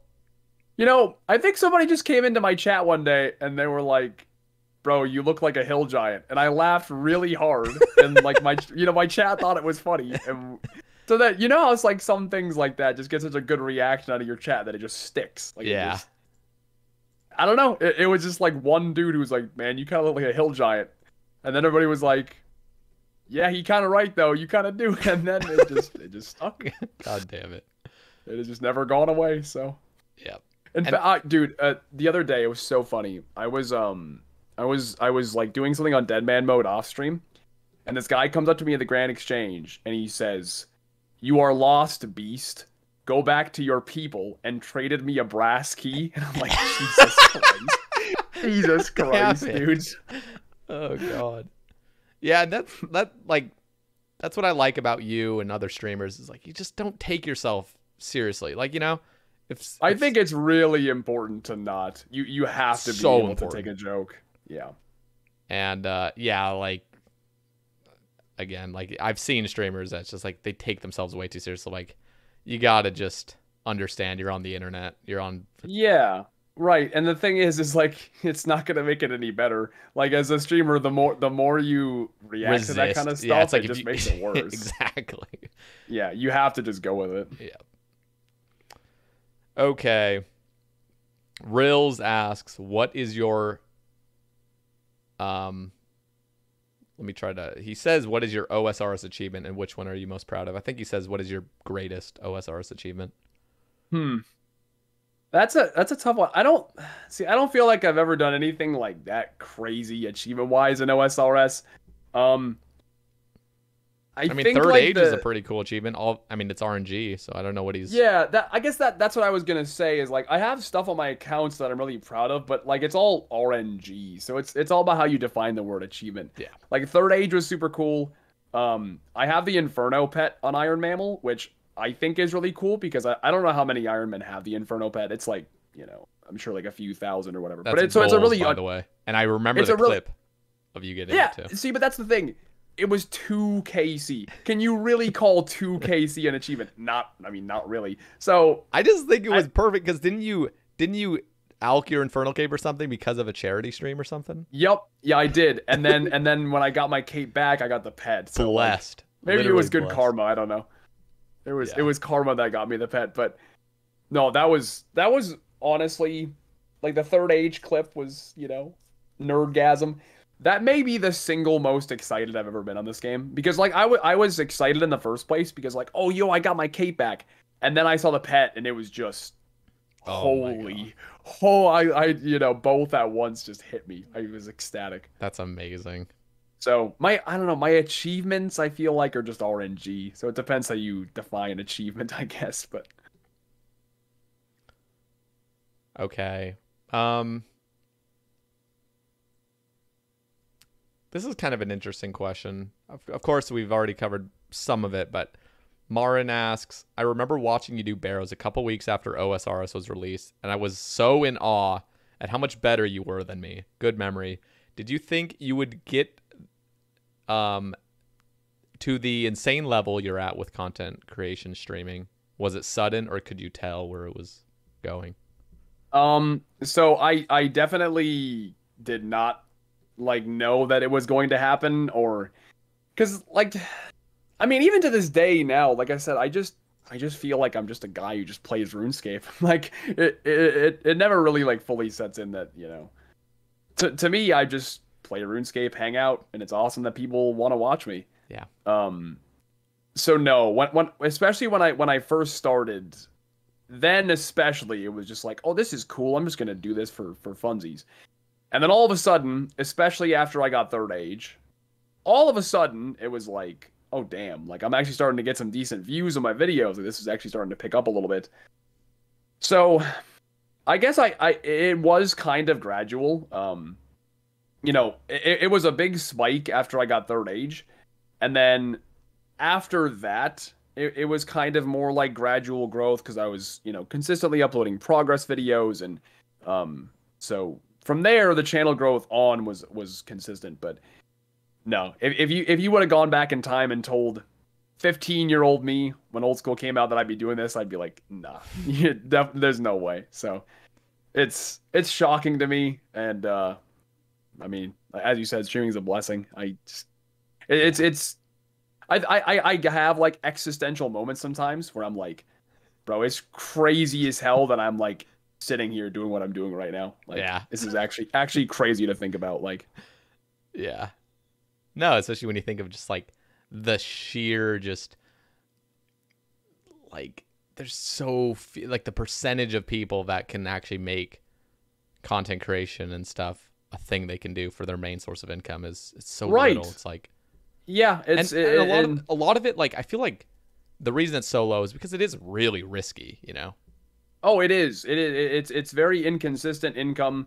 Yeah. Especially if you're older, and you have bills and stuff. It's a gamble. It is. Yeah.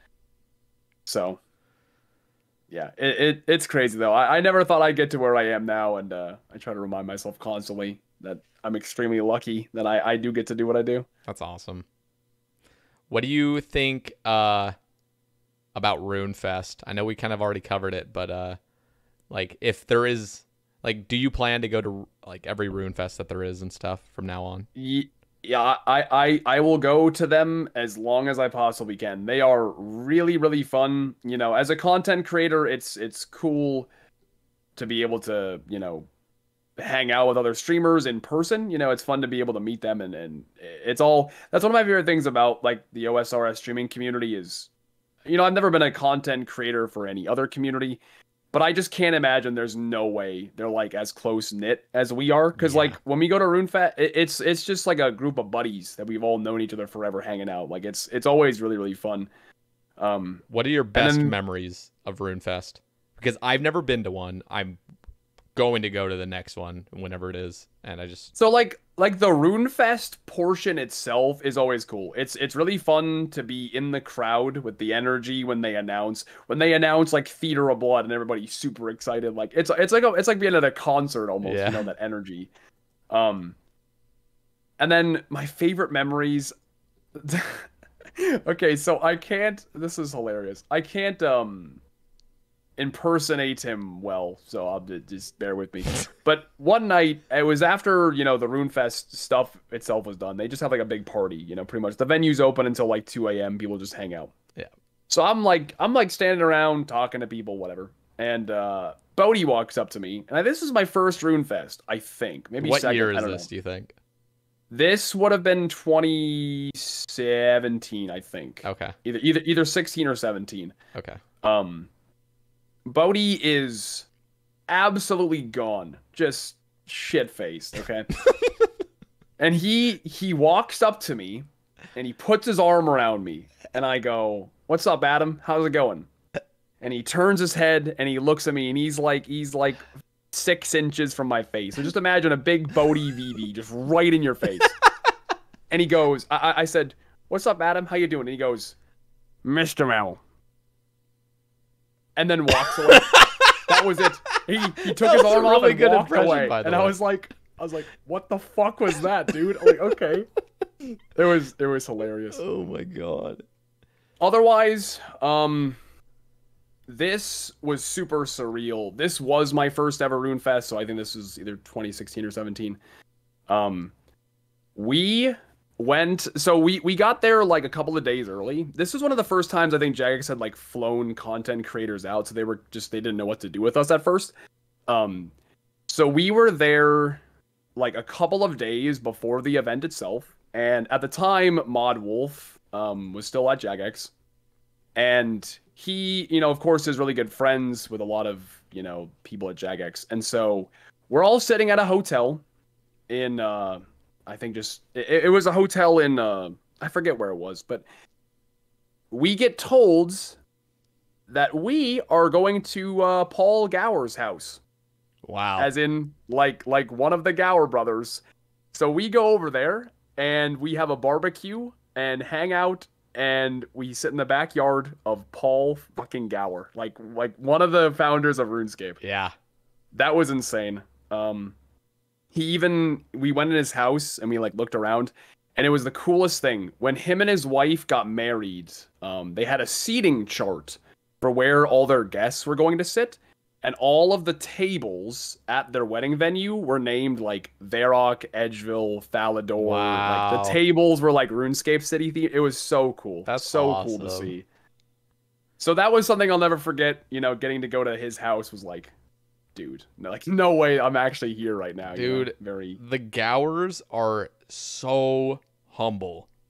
They are. I swear to God, like I watched that documentary, I'm just like, I think it's Andrew Gower, right? He's like the main dude that made most of it. Yep. Andrew Gower, I just look at him, I'm like, dude, we don't deserve you, man. Like, yeah, he like you can just tell he was just like passionate. It was just like, yeah, let's make a cool game, and then like just doing his thing, like.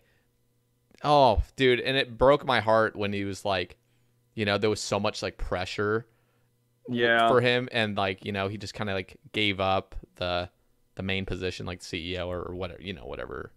Yeah. The main board of directors. You feel for him because you could just tell he cared, you know. Yeah. I'm just like, damn, man, like you're a good guy. Like you're just a good human, and you just made a just one of the most insane games of all time. Just Yep, and you just I guarantee it was just one of those things where they're like, oh yeah, let's make a game. This will be fun. yeah, And then like, oh, it's kind of huge now. Like, holy cow, yeah. yeah, it's insane. I don't know. Do they attend the Rune Fests most of the time? They usually do come. I've actually never seen them. I've never like talked to them at a Rune Fest before. But they do. I know they do show up, and I know that they have. I think they've even gone up on stage and like talked. They've like done speeches and stuff before. So that's awesome. One day, hopefully, I'll be able to actually like talk to them. I've never been across the Atlantic Ocean, so going to a Rune Fest will be for Rune Fest. Treat. That was my first time ever. It's very cool. Yeah, if you get the chance, I'd recommend going. I'm hoping by next year they'll bring it back. So hopefully, we'll see. We're getting close to the end. Okay. What is your favorite content in game? Sonny's asking that. I really like TOB, and I can't even necessarily put a pin on why. Because I like Chambers of Xeric as well. And you would think I would almost prefer that because there's a little bit more like variety to it because it's not the exact same thing every time. But I don't know. There is something about TOB that I just really, really enjoy. And then my favorite content, like when I was younger, I loved Barrows. And I also love Dagannoth Kings. I don't know why. I just think DKs are really fun as well. So, yeah, I would say at the moment, really enjoy TOB. Can't necessarily put a pin on why. I just do. And when I was younger, either Barrows or Dagannoth Kings. Yeah, I think whatever you did as like a kid is gonna just it's just the nostalgia probably that makes you go like, this is great. But part of my reason why I know with Dagannoth Kings was pre-EOC, they were super good money because Dagannoth Prime drops talismans, right? And water talismans were used to train summoning, and they were super expensive. So, and they weren't even that rare. So like between the water talismans and then for some reason dragon axes were like 4 mil. So like DKs were just bank back in the day. That's and that was like end game PVM too. Like they were challenging. They were it was either that or God Wars basically. So yeah, that's what's crazy to me is thinking of like early release when it was just Barrows and DKs. Yeah, it's because I started when Zora was already a thing, and I think Serb and Abyssal Sire, or maybe did Sire come out later? But I can't even remember because I was so newbie. God, it's been so long. Yeah. I think maybe I'm trying to remember if Cerberus or Sire was first. I think it was Sire, wasn't it? Maybe. I literally don't know. I can't remember. My whole knowledge of the game before, like, honestly, 2015 and before that, I'm just lost. I don't know. Yeah. I think God Wars came out year 1 though, right? Like 2013. Yeah. Well, because Old School initially released and it was dying. Like it got down to like 20,000 players every day. Like it was pretty bad. But because there was nothing. Like it like you would level up and then it was like Hellfight Queen or KBD, and like that was it. Yeah. There was no God Wars, there was nothing to like keep playing for. So it's interesting how the game was so much more focused on like skilling, like in a way. Oh like, yeah. Like you were a beast at the game if you had a 99. Like nowadays it's like you gotta have an Infernal Cape, but like and even then it's just like back then it's crazy. Yeah. We talk about that on my stream sometimes. It's like just the skill level of the average player now, and not even necessarily skill, but the knowledge. Yes. The things that people know about this game on average is just unbelievable compared to what it used to be, Absolutely.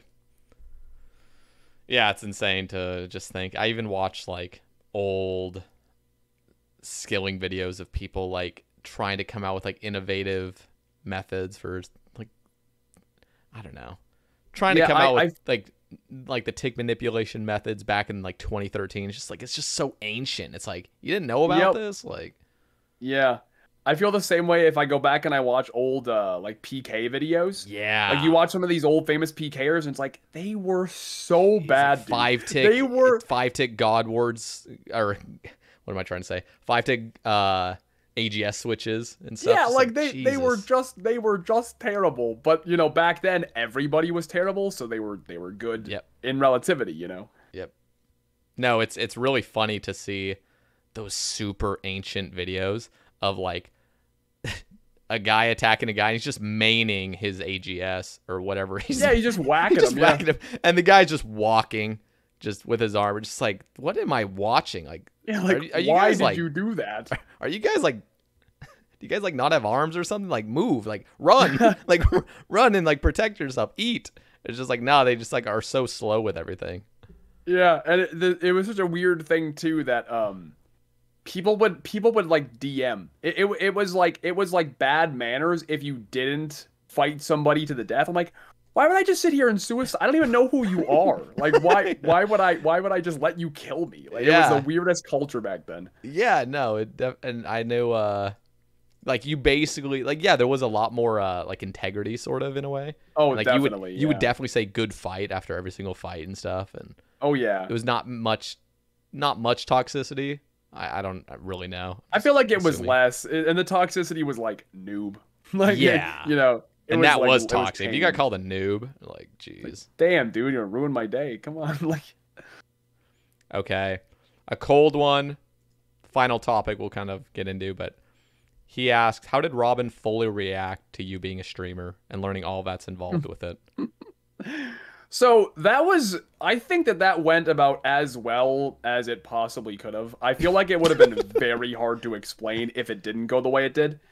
So, I'll just try to summarize as best I can. Yeah. So, this is back in like early 2016, okay? So at the time, I'm in an apartment. I am living with roommates. I'm living with my brother and another guy. And my brother, his girlfriend at the time, worked with my now wife, Robin. So they went to Robin and my brother's girlfriend. They worked together. So they went to a concert together. And after the concert was over, they came back to our apartment because, you know, my brother's girlfriend lived there with us. So they came back to our apartment, and Robin was under the influence a bit. You had some drinks, and so she was confident, and she heard me talking. She heard me in my room streaming, right? So she heard me talking, and she's like, "What's he doing in there?" And I think my brother's girlfriend kind of roughly explained it, and so she just like Kool-Aid man, fucking, oh yeah, kick my door down, like, hey, what's going on in here? So at this point, I'm like. You know, I'm like little 18-year-old fucking never had a girlfriend. I'm like, oh no, there's a girl in my room. What's happening right now? Like I don't know this person. I'm freaking out. And my chat just eats it up. They start a sub train. So I'm sitting here waving this stupid plush banana in front of this girl, and I'm like, I'm so embarrassed right now, dude. So embarrassed. And it was like she just thought it was cool. Like I explained what it was, and I even got her to play RuneScape. This was the craziest thing. She had never even heard of RuneScape before. She soloed Bandos successfully. She got a Bandos kill on my Iron Man and then like tellied out. It was damn. She never even heard of the game. I was like, okay, this is impressive. So literally the first time we had ever met, she was fully aware of and even participated in my stream. So luckily it wasn't one of those things like, hey, let's go out on a date, and then you ask me what I do for a living, and I go, oh god, there we go. Like it was this is what I do. So like there was no questions, there was no like, you know, if we're gonna date, this is just what I do. And yeah, so it was to kind of just finish this up, and I'll just tell this part because I think it was really funny. So again, I'm like 18-year-old, never had a girlfriend before, super awkward. And so, like, we streamed together. You know, it was fun. There's a really funny clip. I think I have it saved somewhere. But there is this really funny clip where I left the room to go to the bathroom. And she sat down in my chair. And she looks at my chat. And she is reading it. And she just goes, no, I'm not going to show my tits. So you just know the chat was just spamming show tits. Like... Oh The God. whole thing was just so embarrassing, dude. Show Bob's. That's what it would be. Yeah, yeah, pretty much. God damn it. And miraculously, anyhow, after that, yeah, we just ended up going out, and now I'm married, so shit's crazy. Congrats. It was a very irregular like meeting story. Yeah. I think that's, I don't know. Sometimes I feel like young people, especially now, it's like if you're talking to somebody that's like, you know, under 30 or something, like they'll totally understand. I feel like I have this impression that like if I tell people I stream, they're gonna be like, "What? Like, get a normal job?" Because I think of like my parents or my like uncles and aunts just don't understand. Kind of like what? My parents have told like all my relatives because like I have a semi-large extended family, right? And I'm just like, oh God, like because I remember yeah. I just remember like my nephew popped into my stream and he like made it known that like it was him that was behind the username in chat, and I'm like, this is just awkward, dude. Like, I've had it happen too. Yep, I have like Robin's siblings will watch me, and like it's cool, you know. But at least you don't weird. have a persona, you know. Like, imagine you had just you're completely different, and it's that would be awkward. That would be yeah, that'd be super weird. Yeah, it's a little weird. I've had a few friends that see with me. I started when I was 23, so it was after, you know, I mean, I still haven't graduated from college, but like after a few semesters of college and stuff like that. And so when past friends find out about my stream, inevitably, not all of them have, but like a few select, and they'll pop in, and I'm like, oh God, like, yeah, I don't know what you're thinking. Hey. Yeah, I find you just gotta embrace it, you know, not be embarrassed. Like, you know, this is a new thing. It's very popular, you know. If you think this is weird, that's on you. You know, adapt. Yeah, I guess. Yeah. Okay. I want to wrap things up with you giving 3 shout outs to either, well, yeah, basically to OSRS content creators or any other person in the community that you think deserves a shout out. They don't have to be the top 3, just 3 that come to mind. Okay, let's see. First one that comes to mind, probably my favorite YouTube content at the moment, bar none, is Guns Chili's In Debt for a Pet series. His editing is absolutely phenomenal, so if you need a series to watch on YouTube, I would recommend checking out Guns Chili. I think his YouTube channel might just be Chili now because he had issues with the guns part, but yeah, you'll find him if you search that. Okay. So, highly recommend that. Shout out. Otherwise, gosh, it's like I'm trying to think of who I should pick. You know what I mean? It's tough to people in particular. You know, I would say a big shout out to Foe. You know, I think Paul is, especially if you get the chance to meet him at RuneFest, he is literally the dad of the RuneScape community.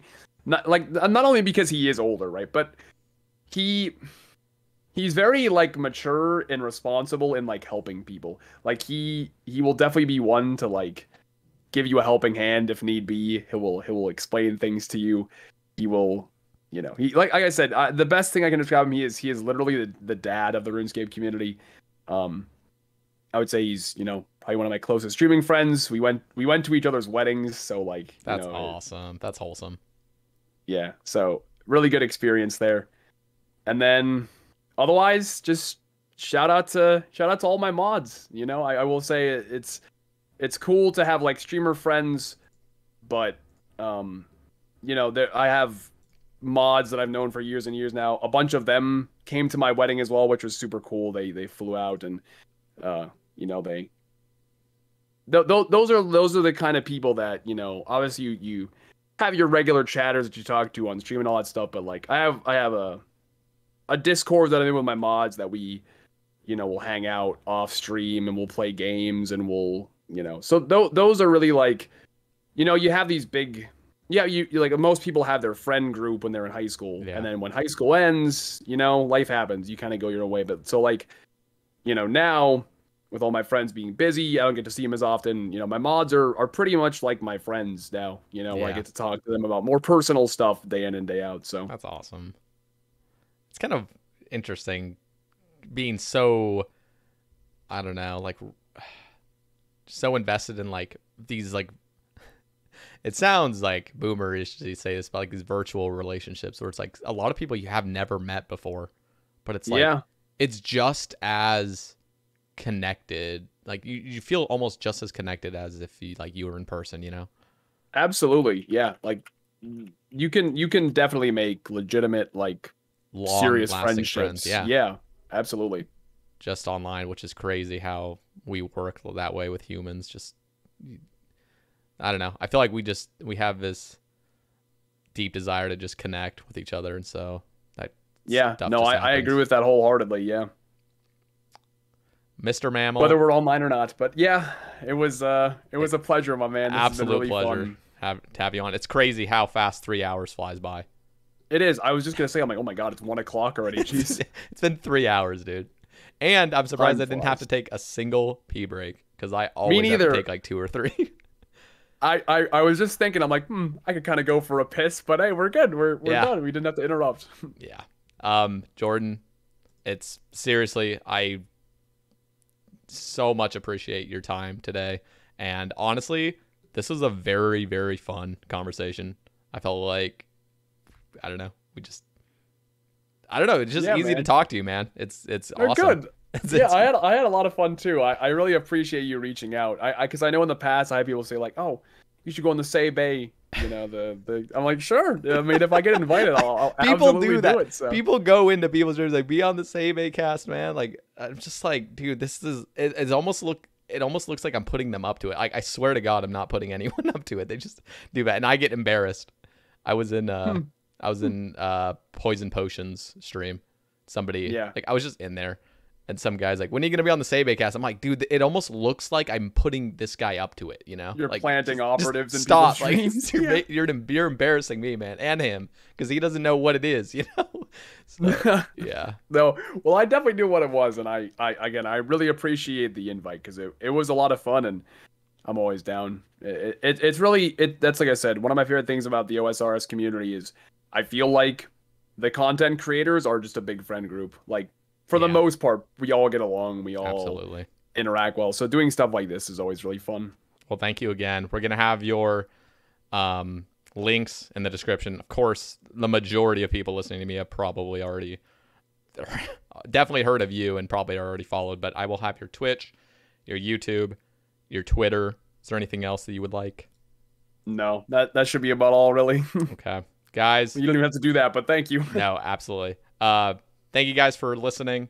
Again, total pleasure, and we'll catch you on the next one. We do have a J mod coming on for the next Sae Bae Cast, so in the next 2 days ish, I'm gonna post it on Twitter. So Very look exciting. forward to it. Yeah. Thank you again, and peace, guys. Thank you. Bye, guys.